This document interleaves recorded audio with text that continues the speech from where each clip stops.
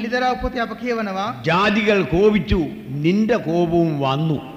The nations got angry and thine anger also came up. அங்கே ஜாதிகள் அவள் உக்கிரவ கோபம் கொண்டார்கள் என்று நாங்கள் பார்க்கிறோம். ජාතීන් කෝපයට පත් වුණා කියා අපි දේ වචනේ කියවනවා.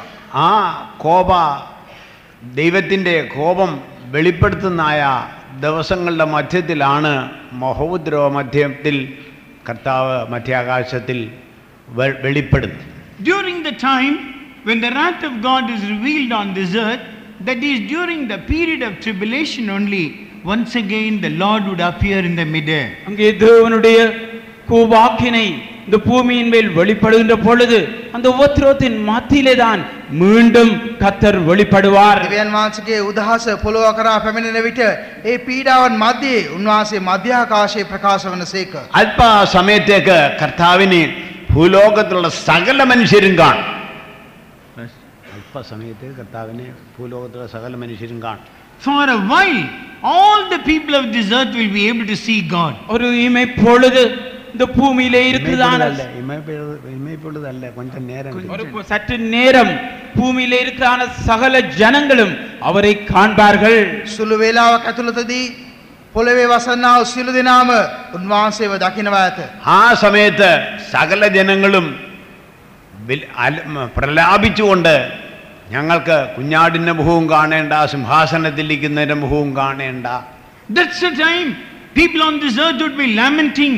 They will say, we do not want to see the face of the Lamb or those who are near the throne of the Lamb. அப்பொழுதுதான் இந்த ஜனங்கள் எல்லாம் புலம்பி இந்த ஆட்டுக்குட்டியானவருடைய முகத்தையோ அவருக்கு அருகாமையிலோ இருக்கிறவருடைய முகத்தையோ எங்களுக்கு காண வேண்டிய அவசியம் இல்லை என்று கூறுவார்கள். එවිට සෙනඟ සිළු දෙනාම විලාප කියමින් ඔවුන් කැළඹි බැටළු පැටවානන්ගේද බැටළු පැටවානන් සමග සිටිනා වූ අයගේද මුහුණ දකින්ට අපිට කැමති නැතයි කියා පවසනවා ඇත. അവരുടെ മഹാകോപ ദിവസം വന്നിരിക്കുന്നു.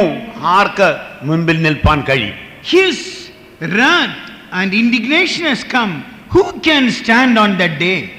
அவருடைய கோபம் கோவாக்கினை வெளிப்படுகின்ற பொழுது யார்தான் அந்த நாளிலே நிலை நிற்க கூடும்? උන්වහන්සේගේ උදහස පැමිණෙන ඒ දවසේදී කාට සිටින්න පුළුවන්ද?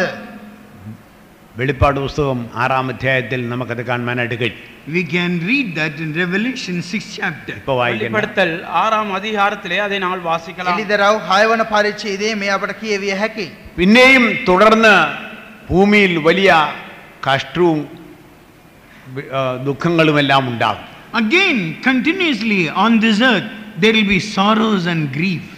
தொடர்ச்சியாக இந்த பூமியிலே வேதனைகளும் கவலைகளும் எல்லாம் நடைபெற்று கொண்டே இருக்கும்.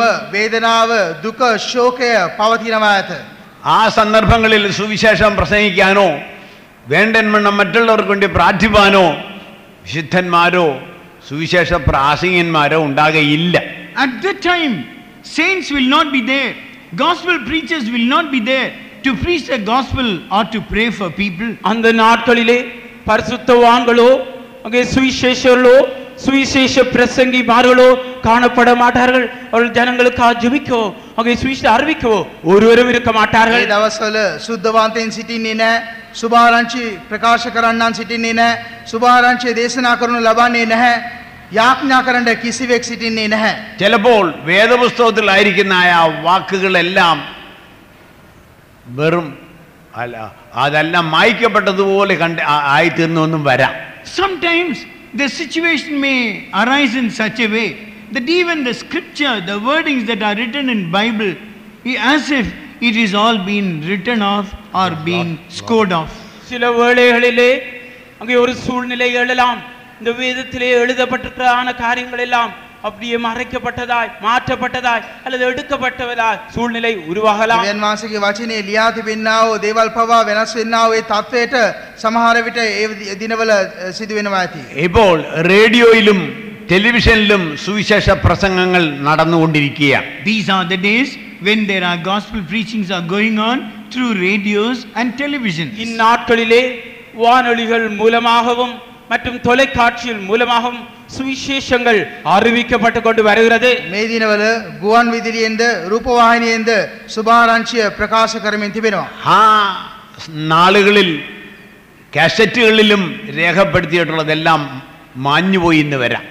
Those days, even what is recorded in cassettes would have been erased.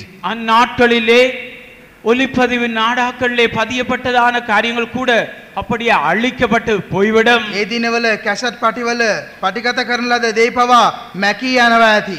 ആ സന്ദർഭങ്ങളിൽ വിശുദ്ധന്മാർ കർത്താവിനോടുകൂടെ സ്വർഗത്തിൽ സന്തോഷിക്കും. That's the time where saints will be rejoicing with the Lord in heaven. அந்நாட்களிலே தான் பரிசுத்தவான்கள் பரலோகத்திலே கர்த்தரோடு கூட களி கூர்ந்து கொண்டிருப்பார்கள். සුද්ධවන්තයින් දිව්‍යන් වහන්සේ සමග සතුටු වෙමින් සිටින්නේ ඒ කාලය තුලයි. അല്പ സമയം വേദത്തിൽ നിന്ന് ചില വിഷയങ്ങൾ നമുക്ക് ചിന്തിക്കാം. For a while, may we all meditate certain things from the word of God. சற்று நேரம் நாங்கள் வேதத்திலிருந்து சில வசனங்களை தியானிப்போம். ටික වේලාවක් දිව්‍යන් වහන්සේගේ වචනයෙන් අප පද කිහිපයක් මෙනෙහි කරමු. 85 സങ്കീർത്തനം 9 വാക്യം തമിഴിൽ മാത്രം വായിച്ചാൽ മതി. Psalms 85:9. If you only read in Tamil, that would be sufficient. 85 சங்கீதம் 9 வசனத்தை தமிழில் மாத்திரம் வாசித்தால் போதும். 85 වන ගීතාවලියේ 9 වන පදේ දෙමළින් පමණක් කිය උත්සාහයි. വേദപുസ്തകമുള്ളവർ അതും കൂടെ എടുത്ത് നോക്കിയാൽ എല്ലാവരും ഏത് ഭാഷയിലും നമുക്ക് മനസ്സിലാക്കാൻ കഴിയുമല്ലോ. Those who have Bibles, if you can just refer this verse, we will be able to understand this in our own language. வேதங்கள் இருக்கிறவர்கள் இந்த வசனத்தை எடுத்து வாசிப்பில்லானால் உங்களுடைய பாஷையிலே அது விளங்கக்கூடியதாக இருக்கும். බයිබලයේ තිබෙනා අය මේ පදේ ඔබ රැගෙන තව කියවනවා නම් ඔබට ඒක ඔබගේ භාෂාවෙන් තේරුම් ගන්න පුළුවනි. ரட்சிப்பு அவருக்கு பயந்தவர்களுக்கு சவியமாய் இருக்கிறது. ഇത് കോരഹപുത്രന്മാരുടെ സങ്കീർത്തനമാണ്. This is the psalm of the sons of Korah. இங்கே கோராவின் புத்திரருடைய சங்கீதமாக இது இருக்கிறது. මේ කෝරාගේ පුත්‍රයන්ගේ ගීතයයි. അപ്പനെ അനുസരിക്കാത്തതായ മക്കൾ, Children who did not obey the father. இங்கே தாப்பனுக்கு கீழ்ப்படியாத பிள்ளைகள், පියාට අකීකරු වූ දරුවෝ. ദൈവത്തെ അല്ലാതെ അപ്പനെ, ദൈവത്തിൽ കൂടെ അല്ലാതെ അപ്പനെ അനുസരിപ്പാൻ അവർക്ക് മനസ്സുണ്ടായിരുന്നില്ല. More than God, they had no mind to obey their father. அங்கே அவர்கள் தேவனை விட அங்கே தன்னுடைய பிதாவுக்கு கீழ்ப்படி அவளுக்கு மனம் இல்லை. දෙවියන් වහන්සේට වඩා පියවරුන්ට කීකරු වෙන්න ඔවුන්ට සිතක් තිබුණේ නැහැ. മോശയ്ക്കും അഹരോനും വിരോധമായി കോരഹ് മറ്റു ചിലരുമായി കൂട്ടം കൂടി. Korah and few others joined together against Moses and Aaron. இங்கே மோசேக்கும் ஆரோனுக்கும் விரோதமாய் கோராவும் அவனுடைய கூட்டத்தாரும் எழுந்தார்கள் என்று பார்க்கிறோம். මෝසස් සහ ආරොන්ට විරුද්ධව කෝරා සහ තවත් පිරිසක් ඔවුන්ට විරුද්ධව නැගිට්ටා. കോരഹിന്റെ പുത്രന്മാർ കോരഹിനോട് അശേഷവും ചേർന്നില്ല. Sons of Korah never joined with him in this mutiny at all. இந்த கோராவின் புத்திரர் அவர்களோடு கூட அவர்கள் சேரவில்லை. කෝරාගේ පුත්‍රයන් ඔවුන් සමග එකතු වූයේ නැහැ. അതിനാൽ സംഭവിച്ചത് എന്ത്? Therefore, what happened? ஆகையால் என்ன நடந்தது? එම නිසා සිදු වූයේ කුමක්ද? ഇവർ ആരെല്ലാം ചേർന്നിട്ടുണ്ടോ അവർ തങ്ങളുടെ കൂടാരത്തിന്റെ വാതിൽക്കൽ നിൽക്കുന്നതായ വേളയിൽ All those who joined them when they were standing at the door of their tents. யார் யார் அவளோடு சேர்ந்து கொண்டார்களோ அவருடைய கூடார வாசல்லே அவர்கள் எல்லாரும் நின்று கொண்டிருக்கின்ற பொழுது කවුරුන් ඔවුන්ට එකතු වුණාද? ඔවුන් සිළු දෙනා තමුන්ගේ කූඩාරමේ දොරකඩ ළඟ සිටියේදී പെട്ടെന്ന് ഭൂമി പിളർന്ന് അതിൻ്റെ ഉള്ളിലേക്ക് ഇവരെല്ലാവരും അങ്ങ് പോയി. Suddenly, the earth gave up, it got separated, and all those who were standing there, they were swallowed by this earth. அவர்கள் திடீரென்று பூமியானது பிளந்து இங்கே நின்று கொண்டிருந்த யாவரையும் அப்படியே பூமியானது விழுங்கி போட்டது. හදිසියෙම පොළොව පැලී සිටගෙන සිටියාවුන් මේ පොළොව විසින් ගිලගනු ලැබුවා. ആ സന്ദർഭത്തിൽ ആ പിളർന്നതായ സ്ഥാനത്ത് ഒരു ചെറിയ വര പോലുമില്ലാത്ത രീതിയിലാണ് കൂടിച്ചേരുന്നത്. And where the earth got divided, after it swallowed them up, it covered them in such a way that afterwards no mark of separation was seen over there. இந்த பூமியானது பிளந்து அவள் எல்லாவற்றையும் விழுங்கி விட்ட பிற்பாடு மீண்டும் அது மூடிக்கொண்டது. அங்கே அது பிளந்து என்றதான அடையாளம் இல்லாத வண்ணமாகவே அவ்வாறே அது மூடிவிட்டது. පොළොව පැලී මොවුන්ව ගිලගත්තාට පසුව ඒ පොළොව දෙස ආපසු බලන විට ඒ පැලී තිබුණා කියන්නා ඒ සලකුණක්වත් තිබුණේ නැහැ. എന്തെങ്കിലും ഉണ്ടായിരുന്നെങ്കിൽ ഉടൻ തന്നെ ആ ഭാഗമെല്ലാം കുഴിച്ച് എല്ലാവരും വീണ്ടെടുക്കാനായിട്ട് എല്ലാവരും ശ്രമിക്കുമായിരുന്നു. If there was some sign seen over there, immediately people who are there would have dug up the ground and would have tried to bring them out. அங்கே ஏதாவது ஒரு அடையாளம் காணப்படுமானால் அங்கே இருந்தவர்கள் திடீரென்று பூமியை தோன்ற தொடங்கி எப்படியாவது அவளை மீட்டுக் கொள்ளலாமா என்ற முயற்சியை எடுத்திருப்பார்கள். යම් කිසි සලකුණක් තිබුණා නම් එතන සිටියා වූ සෙනග විගසින් පැමිණ ඒ පොළොව හාරා මොවුන් ගොඩගන්ට පුළුවන් කියා උත්සාහයක යෙදෙන්න තිබුණා. ഇല്ലെങ്കിൽ അവിടെ എന്തെങ്കിലും ഒന്ന് ഉണ്ടാക്കി വെച്ചിട്ട് ഇവിടെയാണ് കോരഹും മറ്റും ഭൂമിക്കുള്ളിലേക്ക് പോയതെന്ന് വെളിപ്പെടുത്തുമായിരുന്നു. Otherwise they would have made a monument over there, kept there and telling, this is the place where Korah and the noble men were buried. அல்லது அங்கே ஒரு நினைவு தூவியை அந்த இடத்திலே வைத்து இங்கேதான் கோராவும் அவருடைய கூட்டத்தாரும் அப்படியே பூமியினாலே விழுங்கப்பட்டார்கள் என்று ஒரு நினைவு சின்னத்தை அமைத்திருப்பார்கள். නැතිනම් සීවටනයක් තබලා මේ ස්ථානයේ තමයි කෝරාසාවගේ පිරිස පොළොව ගෙලගත් ස්ථානය කියලා උන් සීවටනයට සලකුණක් තබනවා ඇති. തങ്ങളുടെ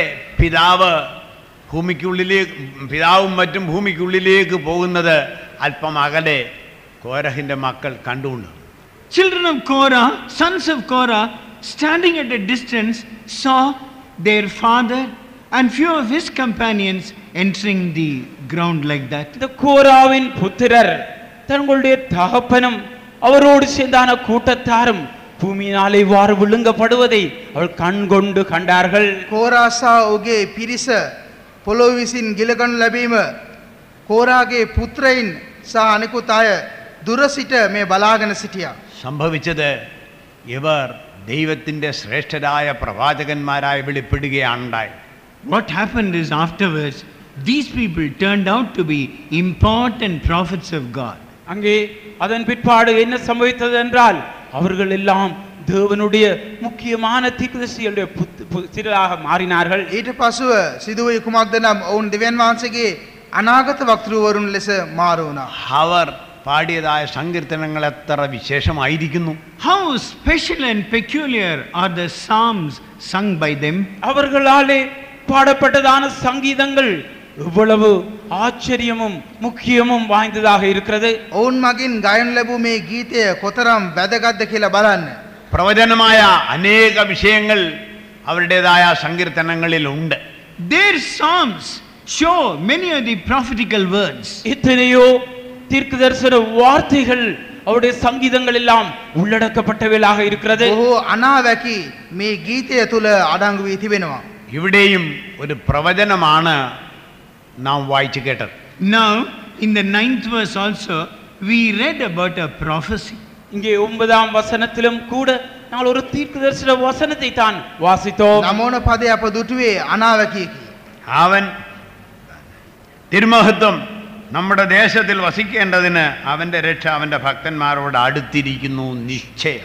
Surely his salvation is nigh unto them that fear him, that glory may dwell in our land. நம்முடைய தேசத்தில் மகிமை வாசமாயிருக்கும்படி அவருடைய ரட்சிப்பு அவருக்கு பயந்தவர்களுக்கு சமீபமாக இருக்கிறது. තේජස අපේ දේශයේ වසන පිණිස සැබවින්ම උන්වහන්සේගේ ගැලවීම උන්වහන්සේට බය වෙන්නන්ට සමීපය. നമ്മുടെ ദേശത്ത് ദൈവത്തിന്റെ മഹത്വം വസിക്കണം. In our land, God's glory must dwell in. எங்களுடைய தேசத்திலே தேவனுடைய மகிமை வாசமாயிருக்க வேண்டும். අපගේ දේශයේ දිව්‍යන් වහන්සේගේ තේජස වාසය කරන්න ඕනේ. എപ്പോഴായിരിക്കും ആ വാസം തുടങ്ങുക? When will this dwelling start? எப்பொழுது இந்த வாசம் செய்தல் ஆரம்பமாகும்? කොයි වෙලේද මේ වාසය කිරීම පටන් ගන්නෙ? അവന്റെ ഭക്തന്മാർക്ക് രക്ഷ ലഭ്യമായി കഴിയുമ്പോൾ, After his saints or the godly people receive their salvation.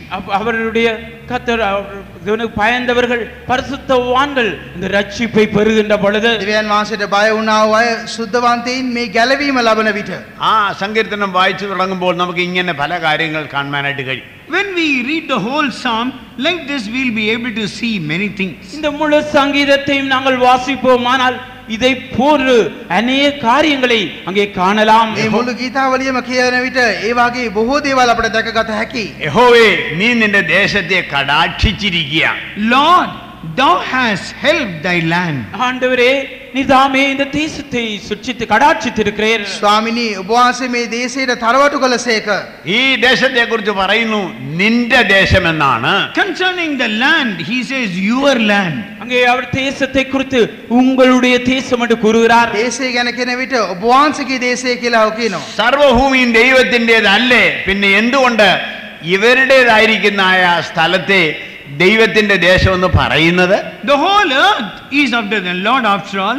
Then why should they say this land is thy land, O God? இங்கே முழு உலகத்துக்கும் முழு பூமிக்கும் அவர் தாமே தேவனாய் இருக்கின்ற பொழுது இது உம்முடைய தேசம் என்று ஏன் கூறுகிறார்கள்? ලෝකේ පොළවටත් සියල්ලටම උන්වහන්සේ දෙවියන් වහන්සේ සිටීදී මේ ඔබ වහන්සේගේ දේශය කියලා වුන් සඳහන් කරන්නේ ඇයිද? ഭക്തന്മാർ പലരും തങ്ങളുടെ ദേശത്തെ ദൈവത്തിന്റെ ദേശം എന്ന് പറയാറ് പതിവുണ്ട്.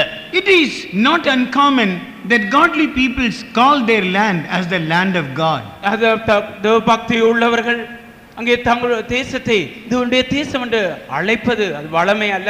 දේවභක්තික අය මේ දේශය තමුන්ගේ දේශය කියලා කියන එක සිරිතක් නොවේ. ഇവർ പറയുന്നതായ ദേശം ഏത് ദേശമാണ്? The land about which they mention, which is that land? அவர்கள் குறிப்பிட்டதான் அந்த தேசம் இந்த தேசம். ඔවුන් සඳහන් කරන්නා වූ දේශය කුමන දේශයක්ද? സംശയമില്ലാതെ അത് കനാൻ ദേശം തന്നെയാണ്. Undoubtedly it is the land of Canaan. சந்தேகம் இல்லாமல் அது கானான் தேசமாய் இருக்கிறது. කානාන් දේශය කියා අපට සැක නැතිව කිව හැකියි. എസെക്കിയേൽ പ്രവചനം 20-ാം അധ്യായത്തിന്റെ 6-ാം വാക്യത്തിൽ നമുക്ക് ഇങ്ങനെ ഒന്ന് കാണാനായിട്ട് കഴിയും. Ezekiel 26th verse we'll be able to read like this. 26.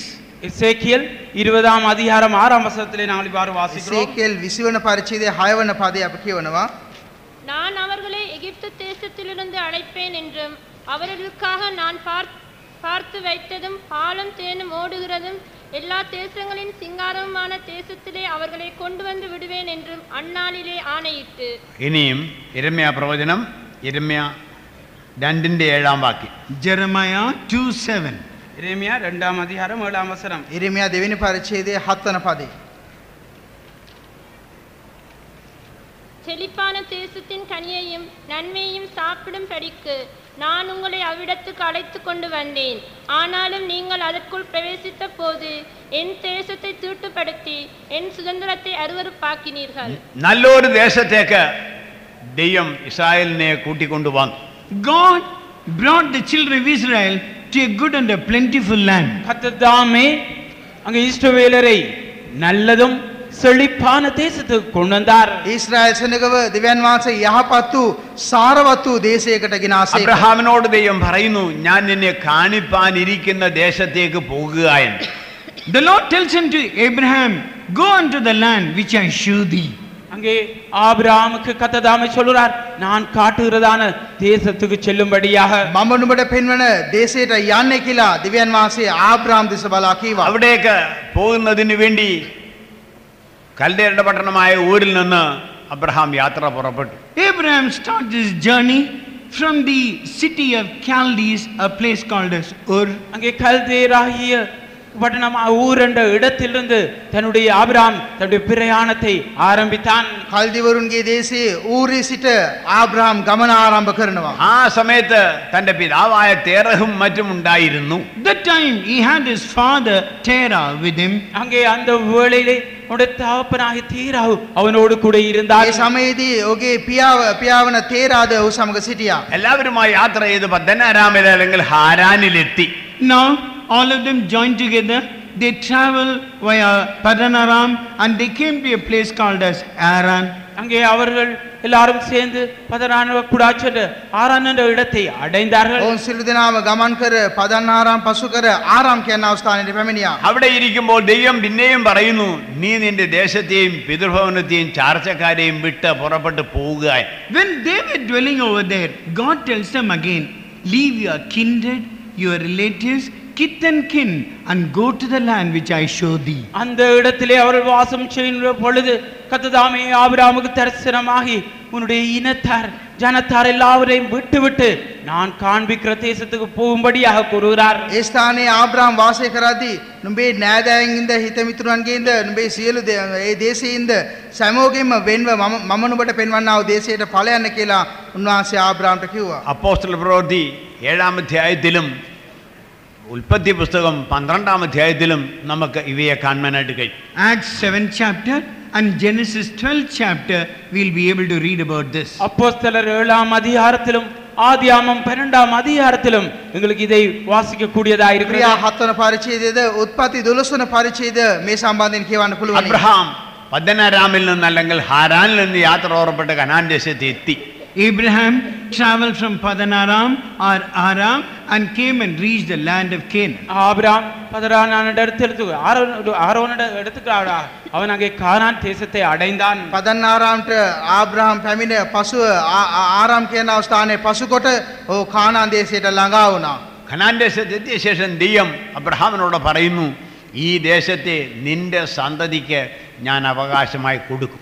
After reaching Canaan, the Lord tells unto Abraham, this land will I give as an inheritance to your seed or your generation. அவன் அங்கே அந்த கானான் தேசத்தை அடைந்த பொழுது உன் சந்ததிக்கு இந்த கானான் தேசத்தை நான் சுதந்திரமாக கொடுப்பேன் என்று கர்த்தர் ஆபிரகாமுக்கு வாக்கு பண்ணுகிறார். ඔහු කානාන් දේශයට පැමිණියාම නුඹේ වංශයට මේ දේශය මම නුඹට උරුමයක් කොට දෙන්නෙමි කියා උන්වහන්සේ පැවසුසේක.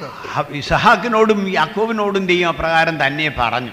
In the very same manner, God spoke to Isaac and Jacob as well. அதே போல கர்த்தர் ஈசாக்கோடும் யாக்கோபோடும் பேசினார். ඒ අයුරින්ම දිව්‍යන් වහන්සේ ඊසාක් සමගද යාකෝබ් සමගද කතා කළසේක. 400 സംവത്സരം അബ്രഹാമിന്റെ സന്തതി യാക്കോബിന്റെ സന്തതി അബ്രഹാമിന്റെ സന്തതിയായ യാക്കോബും മക്കളും പ്രവാസികളായി മിസ്രൈം ദേശത്തിൽ താമസിക്കേണ്ടി വരുമെന്നും പറഞ്ഞിരുന്നു. He also told that 400 years the seed of Abraham or Jacob and his children will live as slaves in the land of Egypt. அதோடு கூட ஆபிரகாமுடைய பரம்பரையினர் யாக்கோபுடைய பிள்ளைகள் 400 வருடங்கள் எகிப்திலே அடிமைகளாய் இருப்பார்கள். ඒ සමගම අවුරුදු 400ක් ආබ්‍රහම්ගේ යාකෝබ්ගේ දරුවන් වහල් කමේ සිටින මිස්ර දේශයේ වහල් කමින් සිටිනවා ඇතයි කියලා උන්වහන්සේ කිව්වා. മിസ്രൈമിൽ എന്ന് പറഞ്ഞില്ല എങ്കിലും മിസ്രൈം ആയിരുന്നു ദൈവത്തിന്റെ പ്ലാനിൽ ഉണ്ടായിരുന്ന സ്ഥലം. Though it is not particularly mentioned as Egypt, but Egypt was the place that was in the mind of God. அங்கே குறிப்பாக எகிப்து என்று கூறப்படாவிட்டாலும் கர்த்தருடைய மனதிலே எகிப்து தான் இருந்தது. පැහැදිලි වශයෙන් මිස්ර දේශයේ වහල්කමට යනවා කියලා ලියා නැති නමුත් දිව්‍යන් වහන්සේගේ මනසේ තිබුණා වූ අදහස නම් මිස්ර දේශයේ උන් වහල්කමට යා යුතුයි කියන එකයි. മിസ്രൈം ദേശത്തിലെ പ്രവാസത്തിന്റെ കാലം തീർന്ന അന്ന് രാത്രിയിൽ ദൈവം ഇസ്രായേൽ മക്കളെ മിസ്രൈമിൽ നിന്ന് പുറപ്പെടുവിച്ചു. The period of captivity in Israel, when it got finished, on the very same day God made the children of Israel to start out from that place. அந்த எகிப்தின் அடிமைத்தனம் முடிவடைகிற அந்த நாளில் அதே நாளிலே கர்த்தர் அவர்களை அந்த எகிப்தை விட்டு புறப்படச் செய்தார். මිසරේ වහල්කම නිම වුණා වූ ඒ දවසේදීම දිව්‍යන් වහන්සේ තමන්ගේ දරුවන්ව මිසරෙන් පිටතට ගෙන ආසේක. പാലും തേനും ഒഴുകുന്നതായ കനാൻ ദേശത്തേക്ക് അവരെ കൊണ്ടുവന്ന് അവർക്കത് കൊടുക്കുമെന്ന് ഇസ്രായേൽ ജനം മിസ്രൈമിലായിരിക്കുന്ന സന്ദർഭത്തിലെ വാഗ്ദത്തം ചെയ്തു.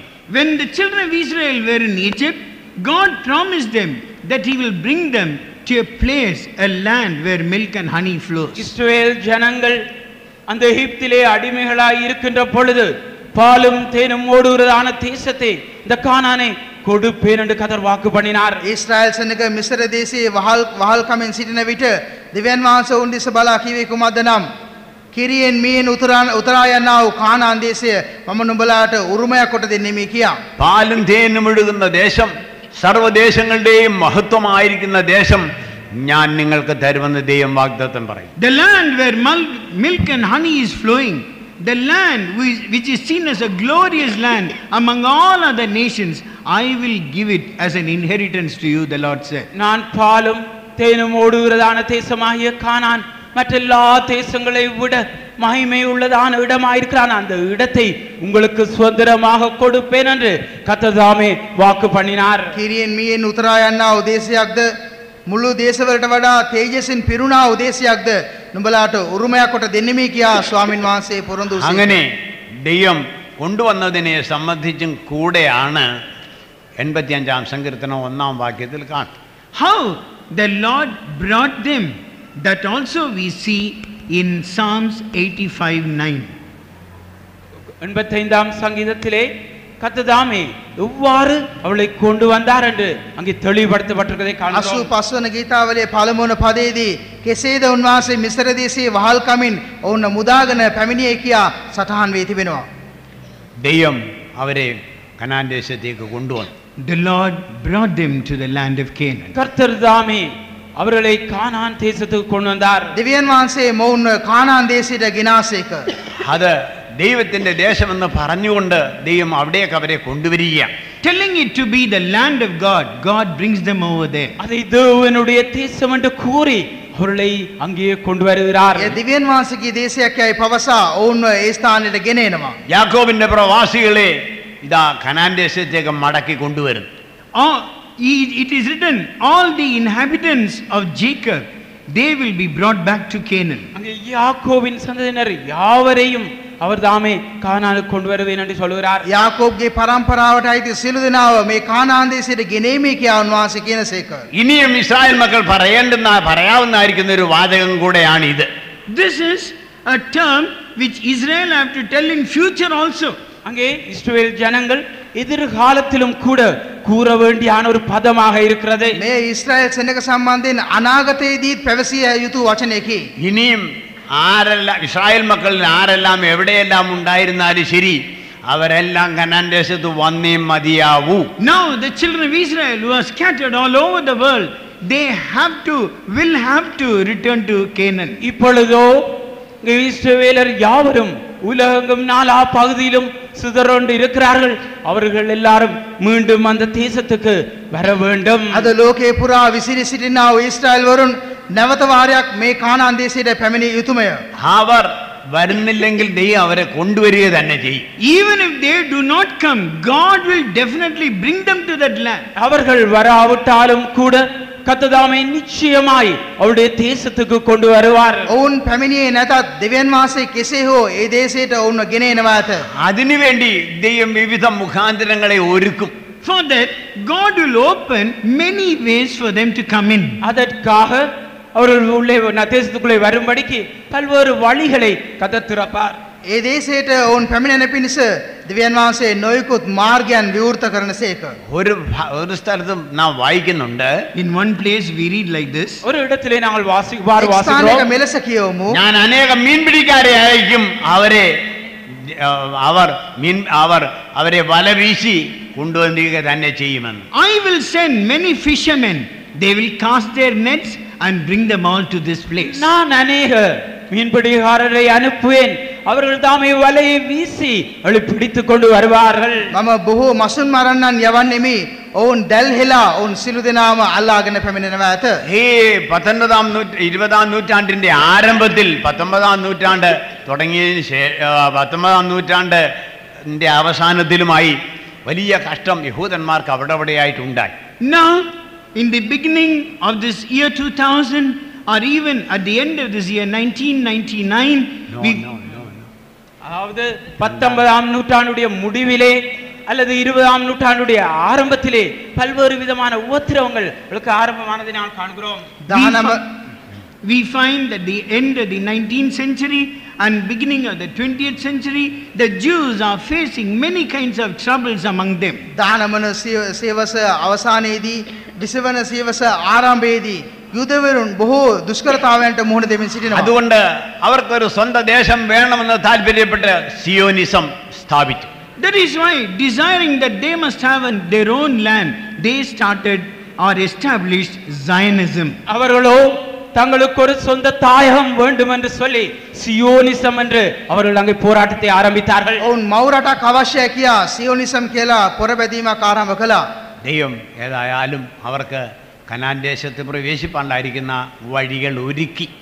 God made arrangements for them to enter into the land of Canaan. அவர்கள் தாமே கானான் தேசத்துக்குள்ளே பிரவேசிக்கும்படியாக கர்த்தர் தாமே வழிமுறைகளை வகுத்து வைத்தார். ඔවුන් කානාන් දේශයට ඇතුළු වන පිණිස දෙවියන් වහන්සේ සියලු මාර්ග සකසාගෙන සිටිනවා. ലോകത്തിന്റെ എല്ലാ ഭാഗങ്ങളിൽ നിന്നും യഹൂദന്മാർ അല്ലെങ്കിൽ ഇസ്രായേലിയർ കനാൻ ദേശത്ത് എത്തിക്കൊണ്ടേയിരിക്കുക. From all the parts of this world, Israelites are heading on towards the land of Canaan. உலகத்தினுடைய நாலா பக்கங்களிலும் இருந்து இஸ்ரவேலர் யூதர்கள் கானான் தேசத்தை நோக்கி சென்று கொண்டிருக்கிறார்கள். ලෝකයේ සෑම දේශයක සිටම යුදෙවරුන් මේ කානාන් දේශය කරා පැමිණෙමින් සිටිනවා. ആ ദേശത്തെ വീണ്ടും ദൈവം ശ്രദ്ധിക്കുകയാണ്, കടാക്ഷിക്കുകയാണ്. Once again, the Lord is showing concern, or He is helping that land. கர்த்தர் தாமே மீண்டும் அந்த தேசத்தை கடாட்சித்து சந்திக்கிறதை நாம் காண்கிறோம். නැවත වාරයක් ඒ දේශයට දෙවියන් වහන්සේ අනුකම්පා කොට උදව් කරන එක අපිට දකින්න පුළුවනි. യാക്കോബിന്റെ പ്രവാസികളെ ദൈവം തിരിച്ചു വരുത്തിക്കൊണ്ടേയിരിക്കുകയാണ്. The Lord is making the generation of Jacob to return back to their land. கர்த்தர் தாமே அந்த யாக்கோபின் சந்ததியினரை மீண்டும் தங்களுடைய தேசத்துக்கு கொண்டு வர செய்கிறார். යාකෝබ්ගේ වංශයේ සියලුම දෙනා නැවත වාරයක් Is making the generation of Jacob to return back to their land. கர்த்தர் தாமே அந்த யாக்கோபின் சந்ததியினரை மீண்டும் தங்களுடைய தேசத்துக்கு கொண்டு வர செய்கிறார். යාකෝබ්ගේ වංශයේ සියලුම දෙනා නැවත වාරයක් ඒ දේශයට උන්වහන්සේ ගෙනමින් සිටිනවා. ഇപ്പോഴും പറയാവുന്നതായിരിക്കുന്ന ആ ഒരു പ്രവചന ഭാഗമാണ് നാം വായിച്ചു കേട്ടത്. Now, we read and heard about a prophetical statement which is coming to pass during even these days. இந்த நாட்களிலே நிறைவேறுகிறதான ஒரு தீர்க்கதரிசன வார்த்தையை நாங்கள் வாசித்து கேட்டோம். මේ දිනවල සිදුවෙනා වූ ඒ අනාවැකිය අප දැන් කියුවා. രണ്ടാം വാക്യത്തിൽ നാം വായിക്കുമ്പോൾ When we read the second verse, நாங்கள் இரண்டாம் வசனத்தை வாசிக்கின்ற பொழுது දෙවන පදේ කියවන විට നിന്റെ ജനത്തിന്റെ അകൃത്യം നീ മോചിച്ചു, അവരുടെ പാപങ്ങൾ ഒക്കെയും നീ മൂടിക്കളഞ്ഞു. thou hast forgiven the iniquity of thy people, thou hast covered all their sins. உமது ஜனத்தின் அக்கிரமத்தை மன்னித்து அவள் பாவத்தை எல்லாம் மூடினீர். ඔබගේ සෙනගගේ ආයුතුකම කමා කළසේක, ඔවුන්ගේ පව් සියල්ල වැසූසේක. അന്ന് മിസ്രൈമിലുണ്ടായിരുന്ന ആ ജനത്തിന്റെ പാപത്തെ ഒക്കെയും ദൈവം മൂടിയിട്ട് അവരെ കനാൻ ദേശത്തേക്ക് കൊണ്ടുവന്നു. We find that this covering all the sins of the people in Israel, in Egypt, God brought them to the land of Canaan. அவர்கள் தாமே அங்கே கர்த்தர் தாமே அவருடைய பாவத்தை எல்லாவற்றையும் இதிலே மூடி கானான் தேசத்துக்கு கொண்டு வருகிறார். ඔවුන්ගේ සියලු පාපයන් වසා ඔවුන් සියලු දෙනාව කානාන් දේශයට උන්වහන්සේ රැගෙන එනවා. ഒരു വിധത്തിൽ കോരഹും മറ്റും പറയുകയാണ് ദൈവത്തിന്റെ സഭ മുഴുവൻ വിശുദ്ധരായ ജനമാണെന്ന്. In one way, the sons of Korah say that all Korah himself says that the church or the congregation of God is very special before God. ஒரு வகையிலே கூறாதாமே சொல்லுறான், கர்த்தருக்கு முன்பாக அவருடைய சபையானது இங்கு விசேஷித்த அல்லது விலையேறப்பட்டது என்று கூறுகிறார். දෙවියන් වහන්සේ ඉදිරියේ මේ සභාව අනර්ගව තිබෙන බව එක් අතකින් කෝරාද මේ ගැන පවසනවා. വിശുദ്ധ ജനമാകുന്നു എന്ന് അവർ തങ്ങളെ തന്നെ പറയുകയാണ്. They call themselves as holy people. அவர் பரிசுத்த ஜனம் என்று தங்களை தாமே சொல்லுகிறார். සුද්ධ සෙනගයි කියා ඔවුන් තමුන් ගැන කියා ගන්නවා. അത് ശരി തന്നെയായിരുന്നു. It was true, all right. அது உண்மைதான். එය සැබෑවයි. അവർ ദൈവത്തിന്റെ പ്രത്യേക ചിന്തയിൽപ്പെട്ട ജനമായിരുന്നു. They were the people who were in the mind of God. அவர்கள் தாமே தேவனுடைய மனதிலே இருந்தான தேவ ஜனங்களாயிருந்தார்கள். ඔවුන් දෙවියන් වහන්සේගේ මනසේ සිටියා වූ උන්වහන්සේගේ සෙනගයි. ഇപ്പോഴത്തെ ഇസ്രായേലിനെ സംബന്ധിച്ചും ഇത് പരമാർത്ഥമായി തീരാൻ പോവുകയാണ്.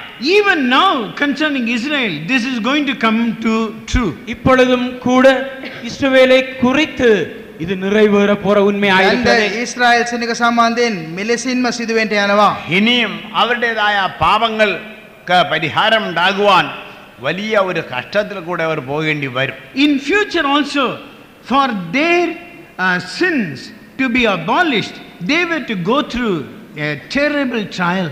அவர்களும் கூட எதிர்காலத்திலே அவர்களுடைய பாவம் மூடும் படிக்காக ஒரு பெரிதான சோதனை கூடாக செல்ல வேண்டும். ඔවුන්ගේ සියලු පාපයන් වසා දමන පිණිස බොහෝ භයානක පරීක්ෂාවන් පීඩාවන් මැද්දේ ඔවුන්ට ගමන් කරන්න සිදු වෙනවා. എസെക്കിയേൽ പ്രവചനത്തിലും യെശയ്യാ പ്രവചനത്തിലും മറ്റും അതിൻ്റെതായ വാക്യങ്ങൾ പലതുമുണ്ട്.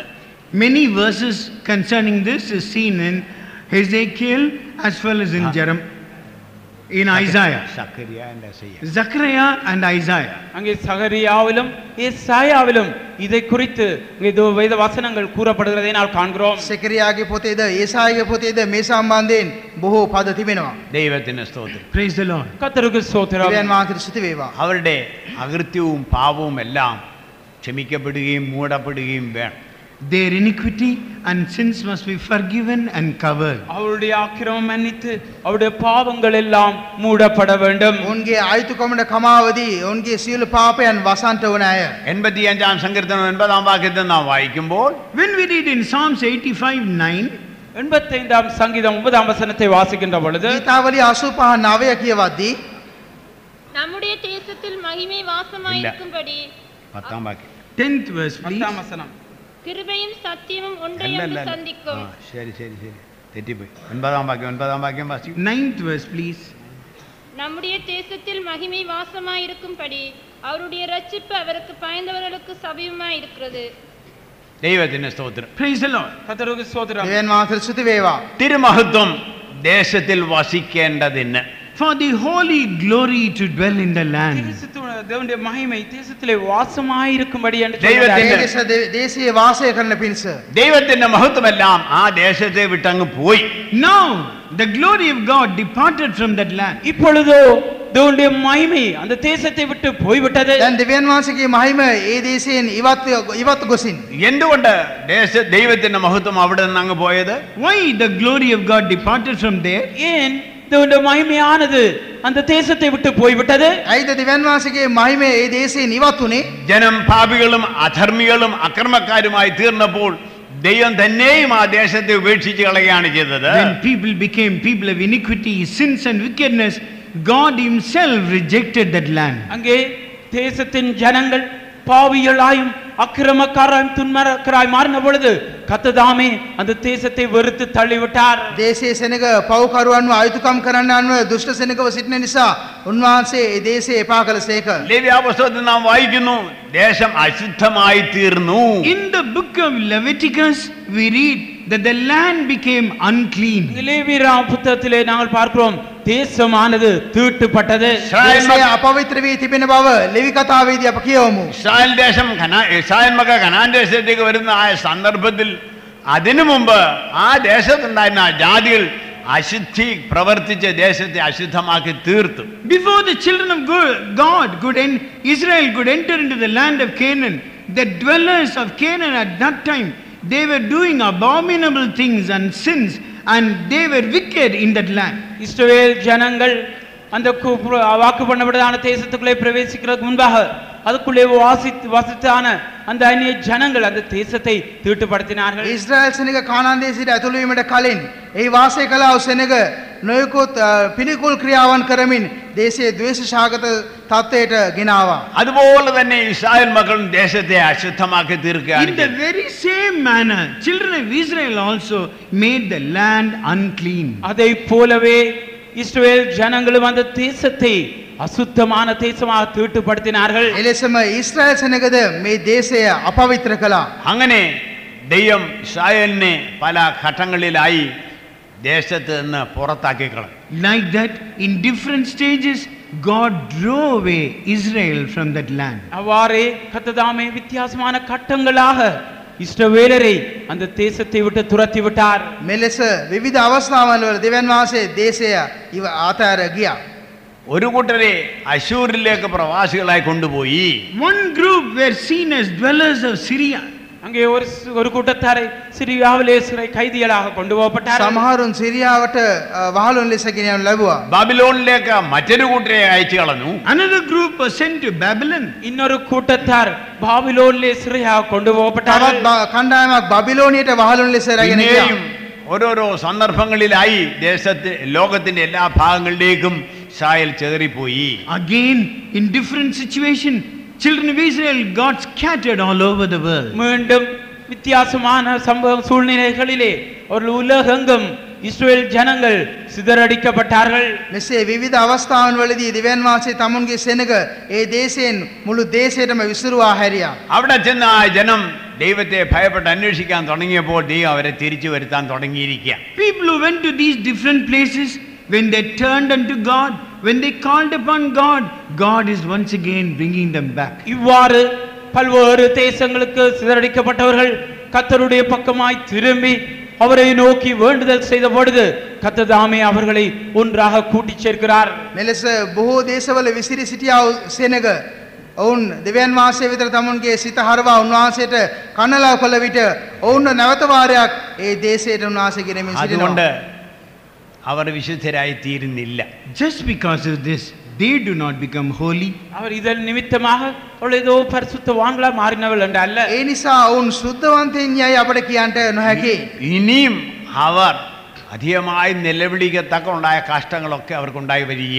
In future also, they will have such tormenting difficulties which will make them to cry out unto God. எதிர்காலத்திலும் கூட கர்த்தரை நோக்கி கூப்பிடக்கூடியதாக எத்தனையோ விதமான உபத்திரவ நெருக்கங்கள் கூடாக செல்ல வேண்டும். අනාගතයේදී ඔවුන් දෙවියන් වහන්සේට මොරගසන පිණිස විවිධාකාර පීඩාවන් ඔස්සේ ඔවුන්ට ගමන් කරන්නට සිදු වෙනවා ඇති. കഷ്ടങ്ങളുടെ മധ്യത്തിൽ ഒരു കൂട്ടർ തങ്ങളുടെ പാപങ്ങളെയും അതിക്രമങ്ങളെയും ഏറ്റുപറഞ്ഞ് ദൈവത്തോട് പ്രാർത്ഥിക്കും.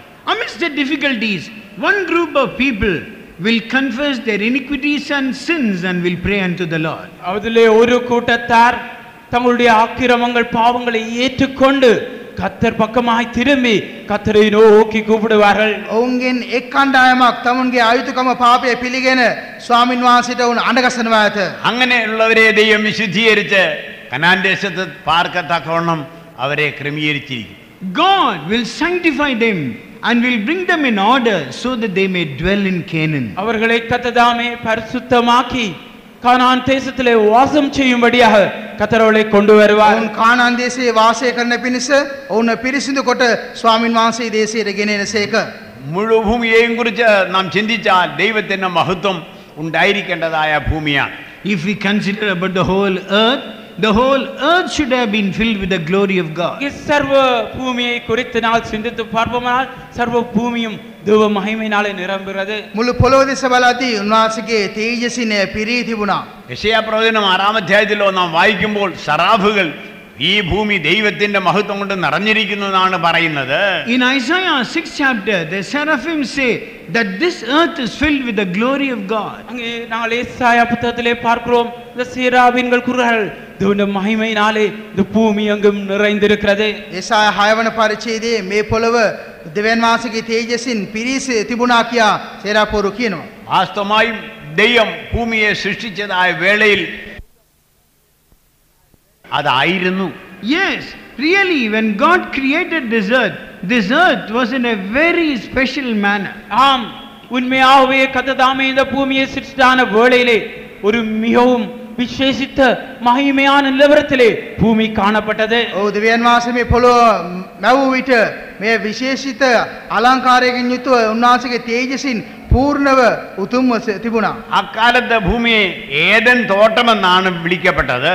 That day's earth was called as the Garden of Eden. அந்நாட்களிலே இந்த பூமியானது ஏதேன் தோட்டம் என்று அழைக்கப்பட்டது. ඒ දිනවල මේ පොළොවට ඒදෙන් උයන කියාද කියනු ලැබුවා. യെശയ്യാ പ്രവചനം 28-ാം അധ്യായത്തിൽ വായിക്കുമ്പോൾ കെരൂബ് ദൈവത്തിന്റെ തോട്ടമായ ഏദേനിലായിരുന്നു എന്ന് നാം കാണുന്നു. In Ezekiel 28 chapter we find that the cherub was in the garden of God, which is the Eden. எசேக்கியேல் 28ஆம் அதிகாரத்திலே நாம் பார்க்கின்ற பொழுது அபிஷேகம் பண்ணப்பட்டதான கேருப் இங்கே தேவனுடைய தோட்டமாகிய ஈதேனிலே காணப்பட்டான் என்று எழுதுகிறார். ආලේප කරනු ලැබුවා වූ කෙරෙබ්බරු ඒදන්හිදී දකින්න ලැබූ බව එසේකියල් 28 වන පරිච්ඡේදයේ සඳහන් වෙනවා. ആദിയിൽ ദൈവം ആകാശവും ഭൂമിയും സൃഷ്ടിച്ചു. In the beginning God created the heaven and the earth. ஆதியிலே தேவன் வானத்தையும் பூமியையும் சிருஷ்டித்தார். පටන් ගැනීමේදී දෙවියන් වහන්සේ අහසත් පොළොවත් මැවුසේක. ആ ഭൂമി ഏതെന്ന് വിളിക്കപ്പെടത്തക്കോണം അത്ര വിശേഷിക്കപ്പെട്ട എല്ലാ കാര്യങ്ങളും അതിലുണ്ടായിരുന്നു. Everything required for man was seen over there, and it was called as Eden at the அங்கே time. மனிதனுக்கு தேவையான எல்லா காரியங்களும் சிருஷ்டிக்கப்பட்டு அந்த இடம் ஏதேன் என்று அழைக்கப்பட்டது. මනුෂ්‍යයාට අවශ්‍ය කරන වූ සෑම දෙයක්ම එහි තිබුණා. ඒ ස්ථානය ඒදන් කියලා කියනු ලැබුවා. എന്നാൽ ദൂതന്മാർ പാപികളായി തീർന്നതോടുകൂടെ ഭൂമി പാഴും ശൂന്യവുമാക്കപ്പെട്ടു. Because the angels became sinners, the earth was without form and void. அங்கே தூதர்கள் பாவிகளானபடினாலே பூமியும் கூட ஒழுங்கின்மையும் வெறுமையுமாய் மாறிவிட்டது. දූතයින් වැරදි කළ නිසා පව් කළ නිසා පොළව පහළුව හිස්කමට පත් වුණා. യെരമ്യാ യോബിന്റെ പുസ്തകം 9-ാം അധ്യായത്തിൽ നാം വായിക്കുമ്പോൾ When we read in Job 9th chapter, யோபு 9ஆம் அதிகாரத்தை வாசிக்கின்ற යෝබ් பொழுது 9 පරිච්ඡේදය අප කියවන විට 7ാം വാക്യം ഒന്ന് വായിക്കാമോ? 9:7 please. 7ஆம் வசனத்தை வாசிக்கிறேன். 7 වන පදේ කියවන්න. அவர் சூரியனுக்கு கட்டளையிட அது உதிக்காதிருக்கும். அவர் நட்சத்திரங்களை மறைத்து போடுகிறார். അവൻ സൂര്യനോട് കൽപ്പിക്കുന്നു, അത് ഉദിക്കാതിരിക്കുന്നു. Which commanded the sun, and it riseth not. அவர் சூரியனுக்கு கட்டளையிட அது உதிக்காதிருக்கும். ඉර නොපායන හැටියට උන්වහන්සේ අනකරනසේක. നക്ഷത്രങ്ങളെ പൊതിഞ്ഞ് മുദ്രയിടുന്നു. And he sealeth up the stars. அவர் நட்சத்திரங்களையும் மறைத்து போடுகிறார். තාරකා මුද්‍රා කර තබනසේක.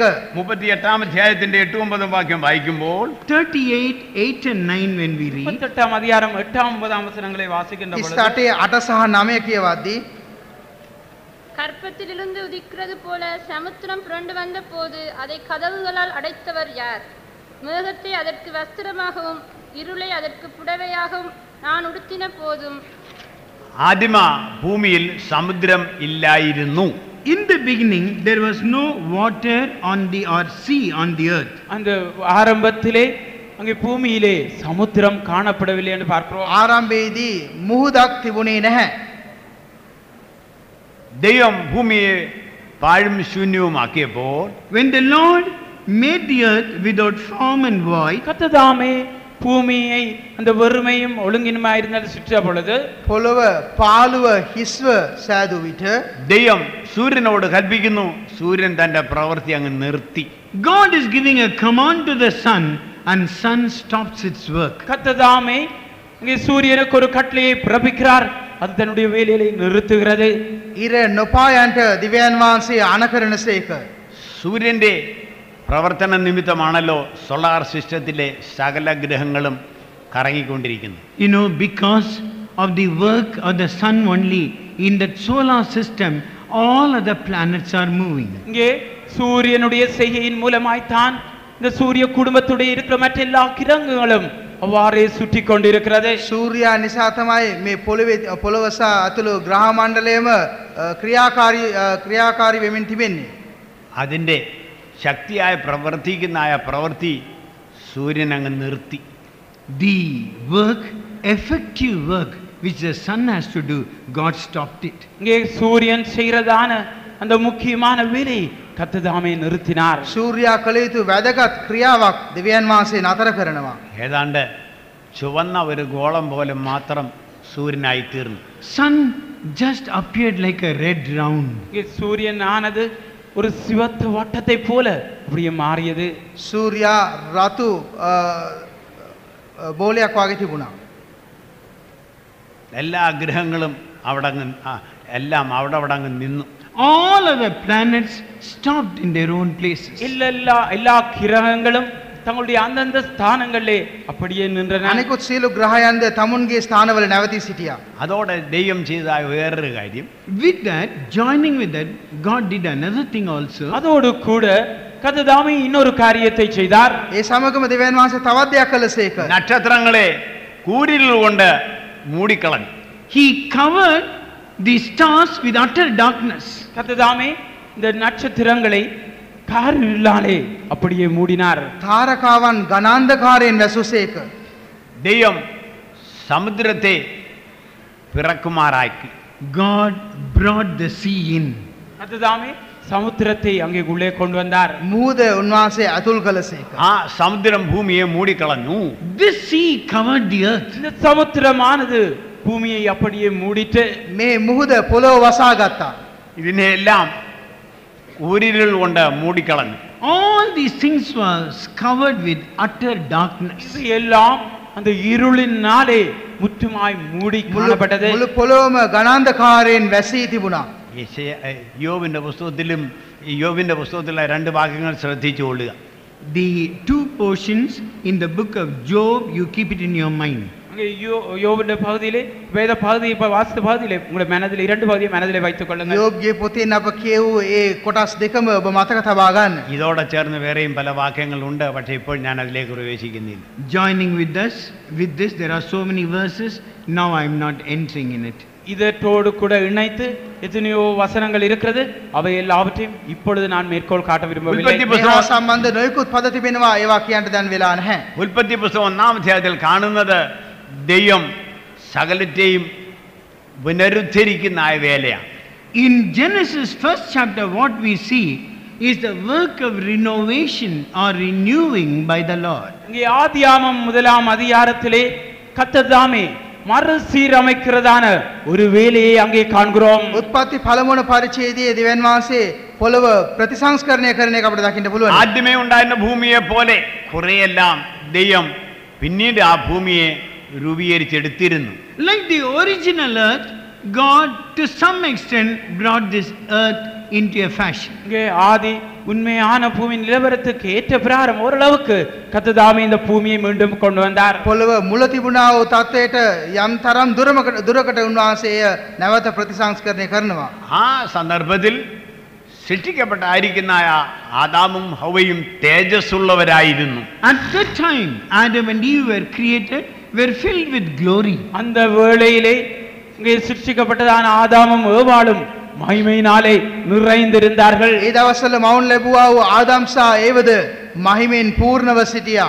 എന്നാൽ അവർ നന്മതിന്മകളുടെ അറിവിന്റെ വൃക്ഷത്തിൽ നിന്ന് ഭക്ഷിച്ചപ്പോൾ അവർക്കുണ്ടായിരുന്ന തേജസ് അവരെ വിട്ടുപോയി. But when they ate from the tree of life, tree knowing good and evil, the glory which they had, they lost. ஆனாலும் அவர்கள் நன்மை தீமை அறிகிறதான விருட்சத்தின் கனியை புசித்த பொழுது அந்த மகிமையானது அவளை விட்டு விலகிவிட்டது. නමුත් යහපත සහ අයහපත දැනගැනීමේ ගසෙන් ඔවුන් කෑවි දවසේදීම වෙලේදීම ඔවුන්ගේ මහිමය ඔවුන්ගෙන් පහව ගියා. അതോടുകൂടെ സൃഷ്ടിക്കും ചില വ്യത്യാസമെല്ലാം ഉണ്ടായി. With that, even the creation had a change. அதோடு கூட சிருஷ்டிப்பிலும் கூட சில மாற்றங்கள் உண்டாயின. මැවිල්ලේද යම් යම් වෙනස්කම් සිදු වුණා. റോമാലേഖനം 8-ാം അധ്യായത്തിന്റെ 20-ാം വാക്യം വായിക്കാം. Let us read Romans 8:20. ரோமர் 8ஆம் அதிகாரம் 20ஆம் வசனத்தை රෝම வாசிப்போம். 8 වන පරිච්ඡේදයේ 20 වන පදේ කියවමු. அதனின்றால் சிருஷ்டியானது அழிவுக்குரிய அடிமைத்தனத்தில் நின்று விடுதலையாக்கப்பட்டு தேவனுடைய பிள்ளைகளுக்குரிய மகிமையான சுயாதீனத்தை பெற்றுக்கொள்ளும் என்கிற நம்பிக்கையோடு அந்த சிருஷ்டியானது சுய இஷ்டத்தினாலே அல்ல கீழ்ப்படுத்தினவராலேயே மாயைக்கு கீழ்ப்பட்டிருக்கிறது. ஆகையால் நமக்கு தெரிந்திருக்கிறபடி இதுவரைக்கும் சர்வ சிருஷ்டியும் ஏகமாய் தவித்து பிரசவ வேதனைப்படுகிறது. സർവ്വ സൃഷ്ടിയും ഒരുപോലെ ഈറ്റുന്നതോടുകൂടെ ഇരിക്കുന്നു. We find that the whole creation groaneth within himself. நாங்கள் சர்வ சிருஷ்டியும் ஏகமாய் தவித்து பிரசவ வேதனைப்படுகிறது என்று பார்க்கிறோம். මුළු මැවිල්ලම කෙන්දිරිගාමින් ගාවිනා විඳිනවා කියා අපි කියවනවා. ഇപ്പോൾ അത് ദ്രവത്വത്തിന്റെ ദാസ്യത്തിലായി തീർന്നുപോയി. Now it is in the slavery of it is in the position of slavery now. இப்பொழுதோ இந்த சிருஷ்டியானது அடிமைத்தனத்துக்கு உட்பட்டிருக்கிறது, நாள் மாயைக்கு உட்பட்டிருக்கிறது. දැන් මේ මැවිල්ල වහල්කමට යටත් වී තිබෙනවා. മായയ്ക്ക് അത് കീഴ്പ്പെട്ടു പോയി. It is under vanity. அது இப்பொழுதோ மாயைக்கு கீழ்ப்பட்டிருக்கிறது. ඒ මායාවට යටත් වී තිබෙනවා. ദ്രവത്വത്തിലായിപ്പോയി. എല്ലാവിധമായ വിഷമതയിലും ഭൂമിയിലെ സകല സൃഷ്ടികളുമായി പോയി.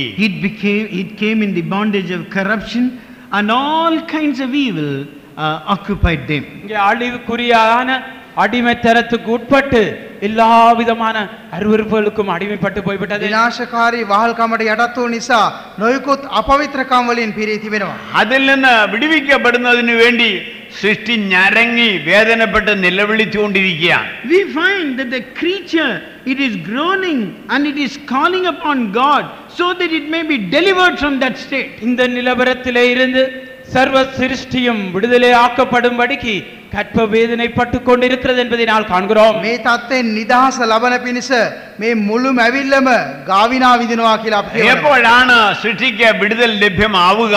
When will the creation or the creatures would be delivered? எப்பொழுது இந்த சர்வ சிருஷ்டியும் விடுதலையை பெற்றுக்கொள்ளும்? මුළු මැවිල්ලම නිදහස ලබන්නේ කවදාද? മനുഷ്യന്റെ തേജസ് നഷ്ടപ്പെട്ടു പോയതുകൊണ്ട് സൃഷ്ടി ഇപ്രകാരം ദാസ്യത്തിലായിപ്പോയി. Because man lost his glory, creatures came into this kind of a bondage. மனிதன் தாமே தன்னுடைய தேவ மகிமையை இழந்து போனபடினாலே சர்வ சிருஷ்டியும் இப்படிப்பட்டதான அடிமைத்தனத்துக்குட்பட்டாயிற்று. මනුෂ්‍යයා දෙවන් වාසයේ තේජස නැති කරගත් නිසා මුළු මැවිල්ලම මේ වගේ වහල්කමට පැමිණ තිබෙනවා. ഇനിയും സൃഷ്ടിക്ക് അത് വീണ്ടും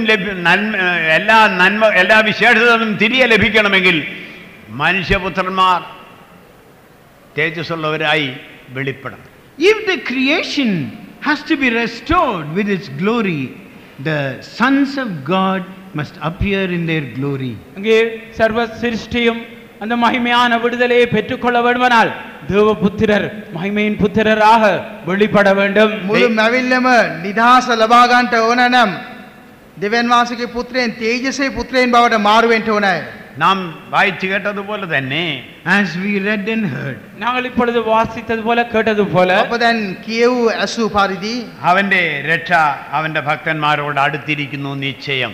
it is sure that their salvation is near to his godly அங்கே people. தேவனுக்கு பயந்தவர்களுக்கு ரட்சிப்பு நிச்சயமாய் சமீபமாய் இருக்கிறது. උන්වහන්සේට බය වෙන්නා වූ අයට නියත වශයෙන්ම ගැලවීම ළඟා වී තිබේ. അവന്റെ ഭക്തന്മാർ രക്ഷ പ്രാപിച്ചു കഴിയുമ്പോഴേക്ക് സർവ സൃഷ്ടിക്കും വിടുതലും ഉണ്ടാകും. When those who fear him acquire that salvation, the whole creation would be delivered. அவருக்கு பயந்தவர்கள் இந்த ரட்சிப்பை பெறுகின்ற பொழுது சர்வ சிருஷ்டியும் தன்னுடைய அடிமைத்தனத்திலிருந்து விடுதலை ஆக்கப்படும். උන්වහන්සේට බය වෙන්නා වූ අය මේ ගැලවීම ලබා ගන්නා විට මුළු පොළොවම නිදහස් කරනු ලබනවා. തിമോഥെയോസിനുള്ള ലേഖനം നാം വായിക്കുന്നത് എന്താണ്? When we read the letters to Timothy, தீமோத்தேயுக்கு எழுதப்பட்டதான நிருபத்தை நாங்கள் பார்க்கின்ற பொழுது තිමෝති යවුම් පත්‍රය කියවන විට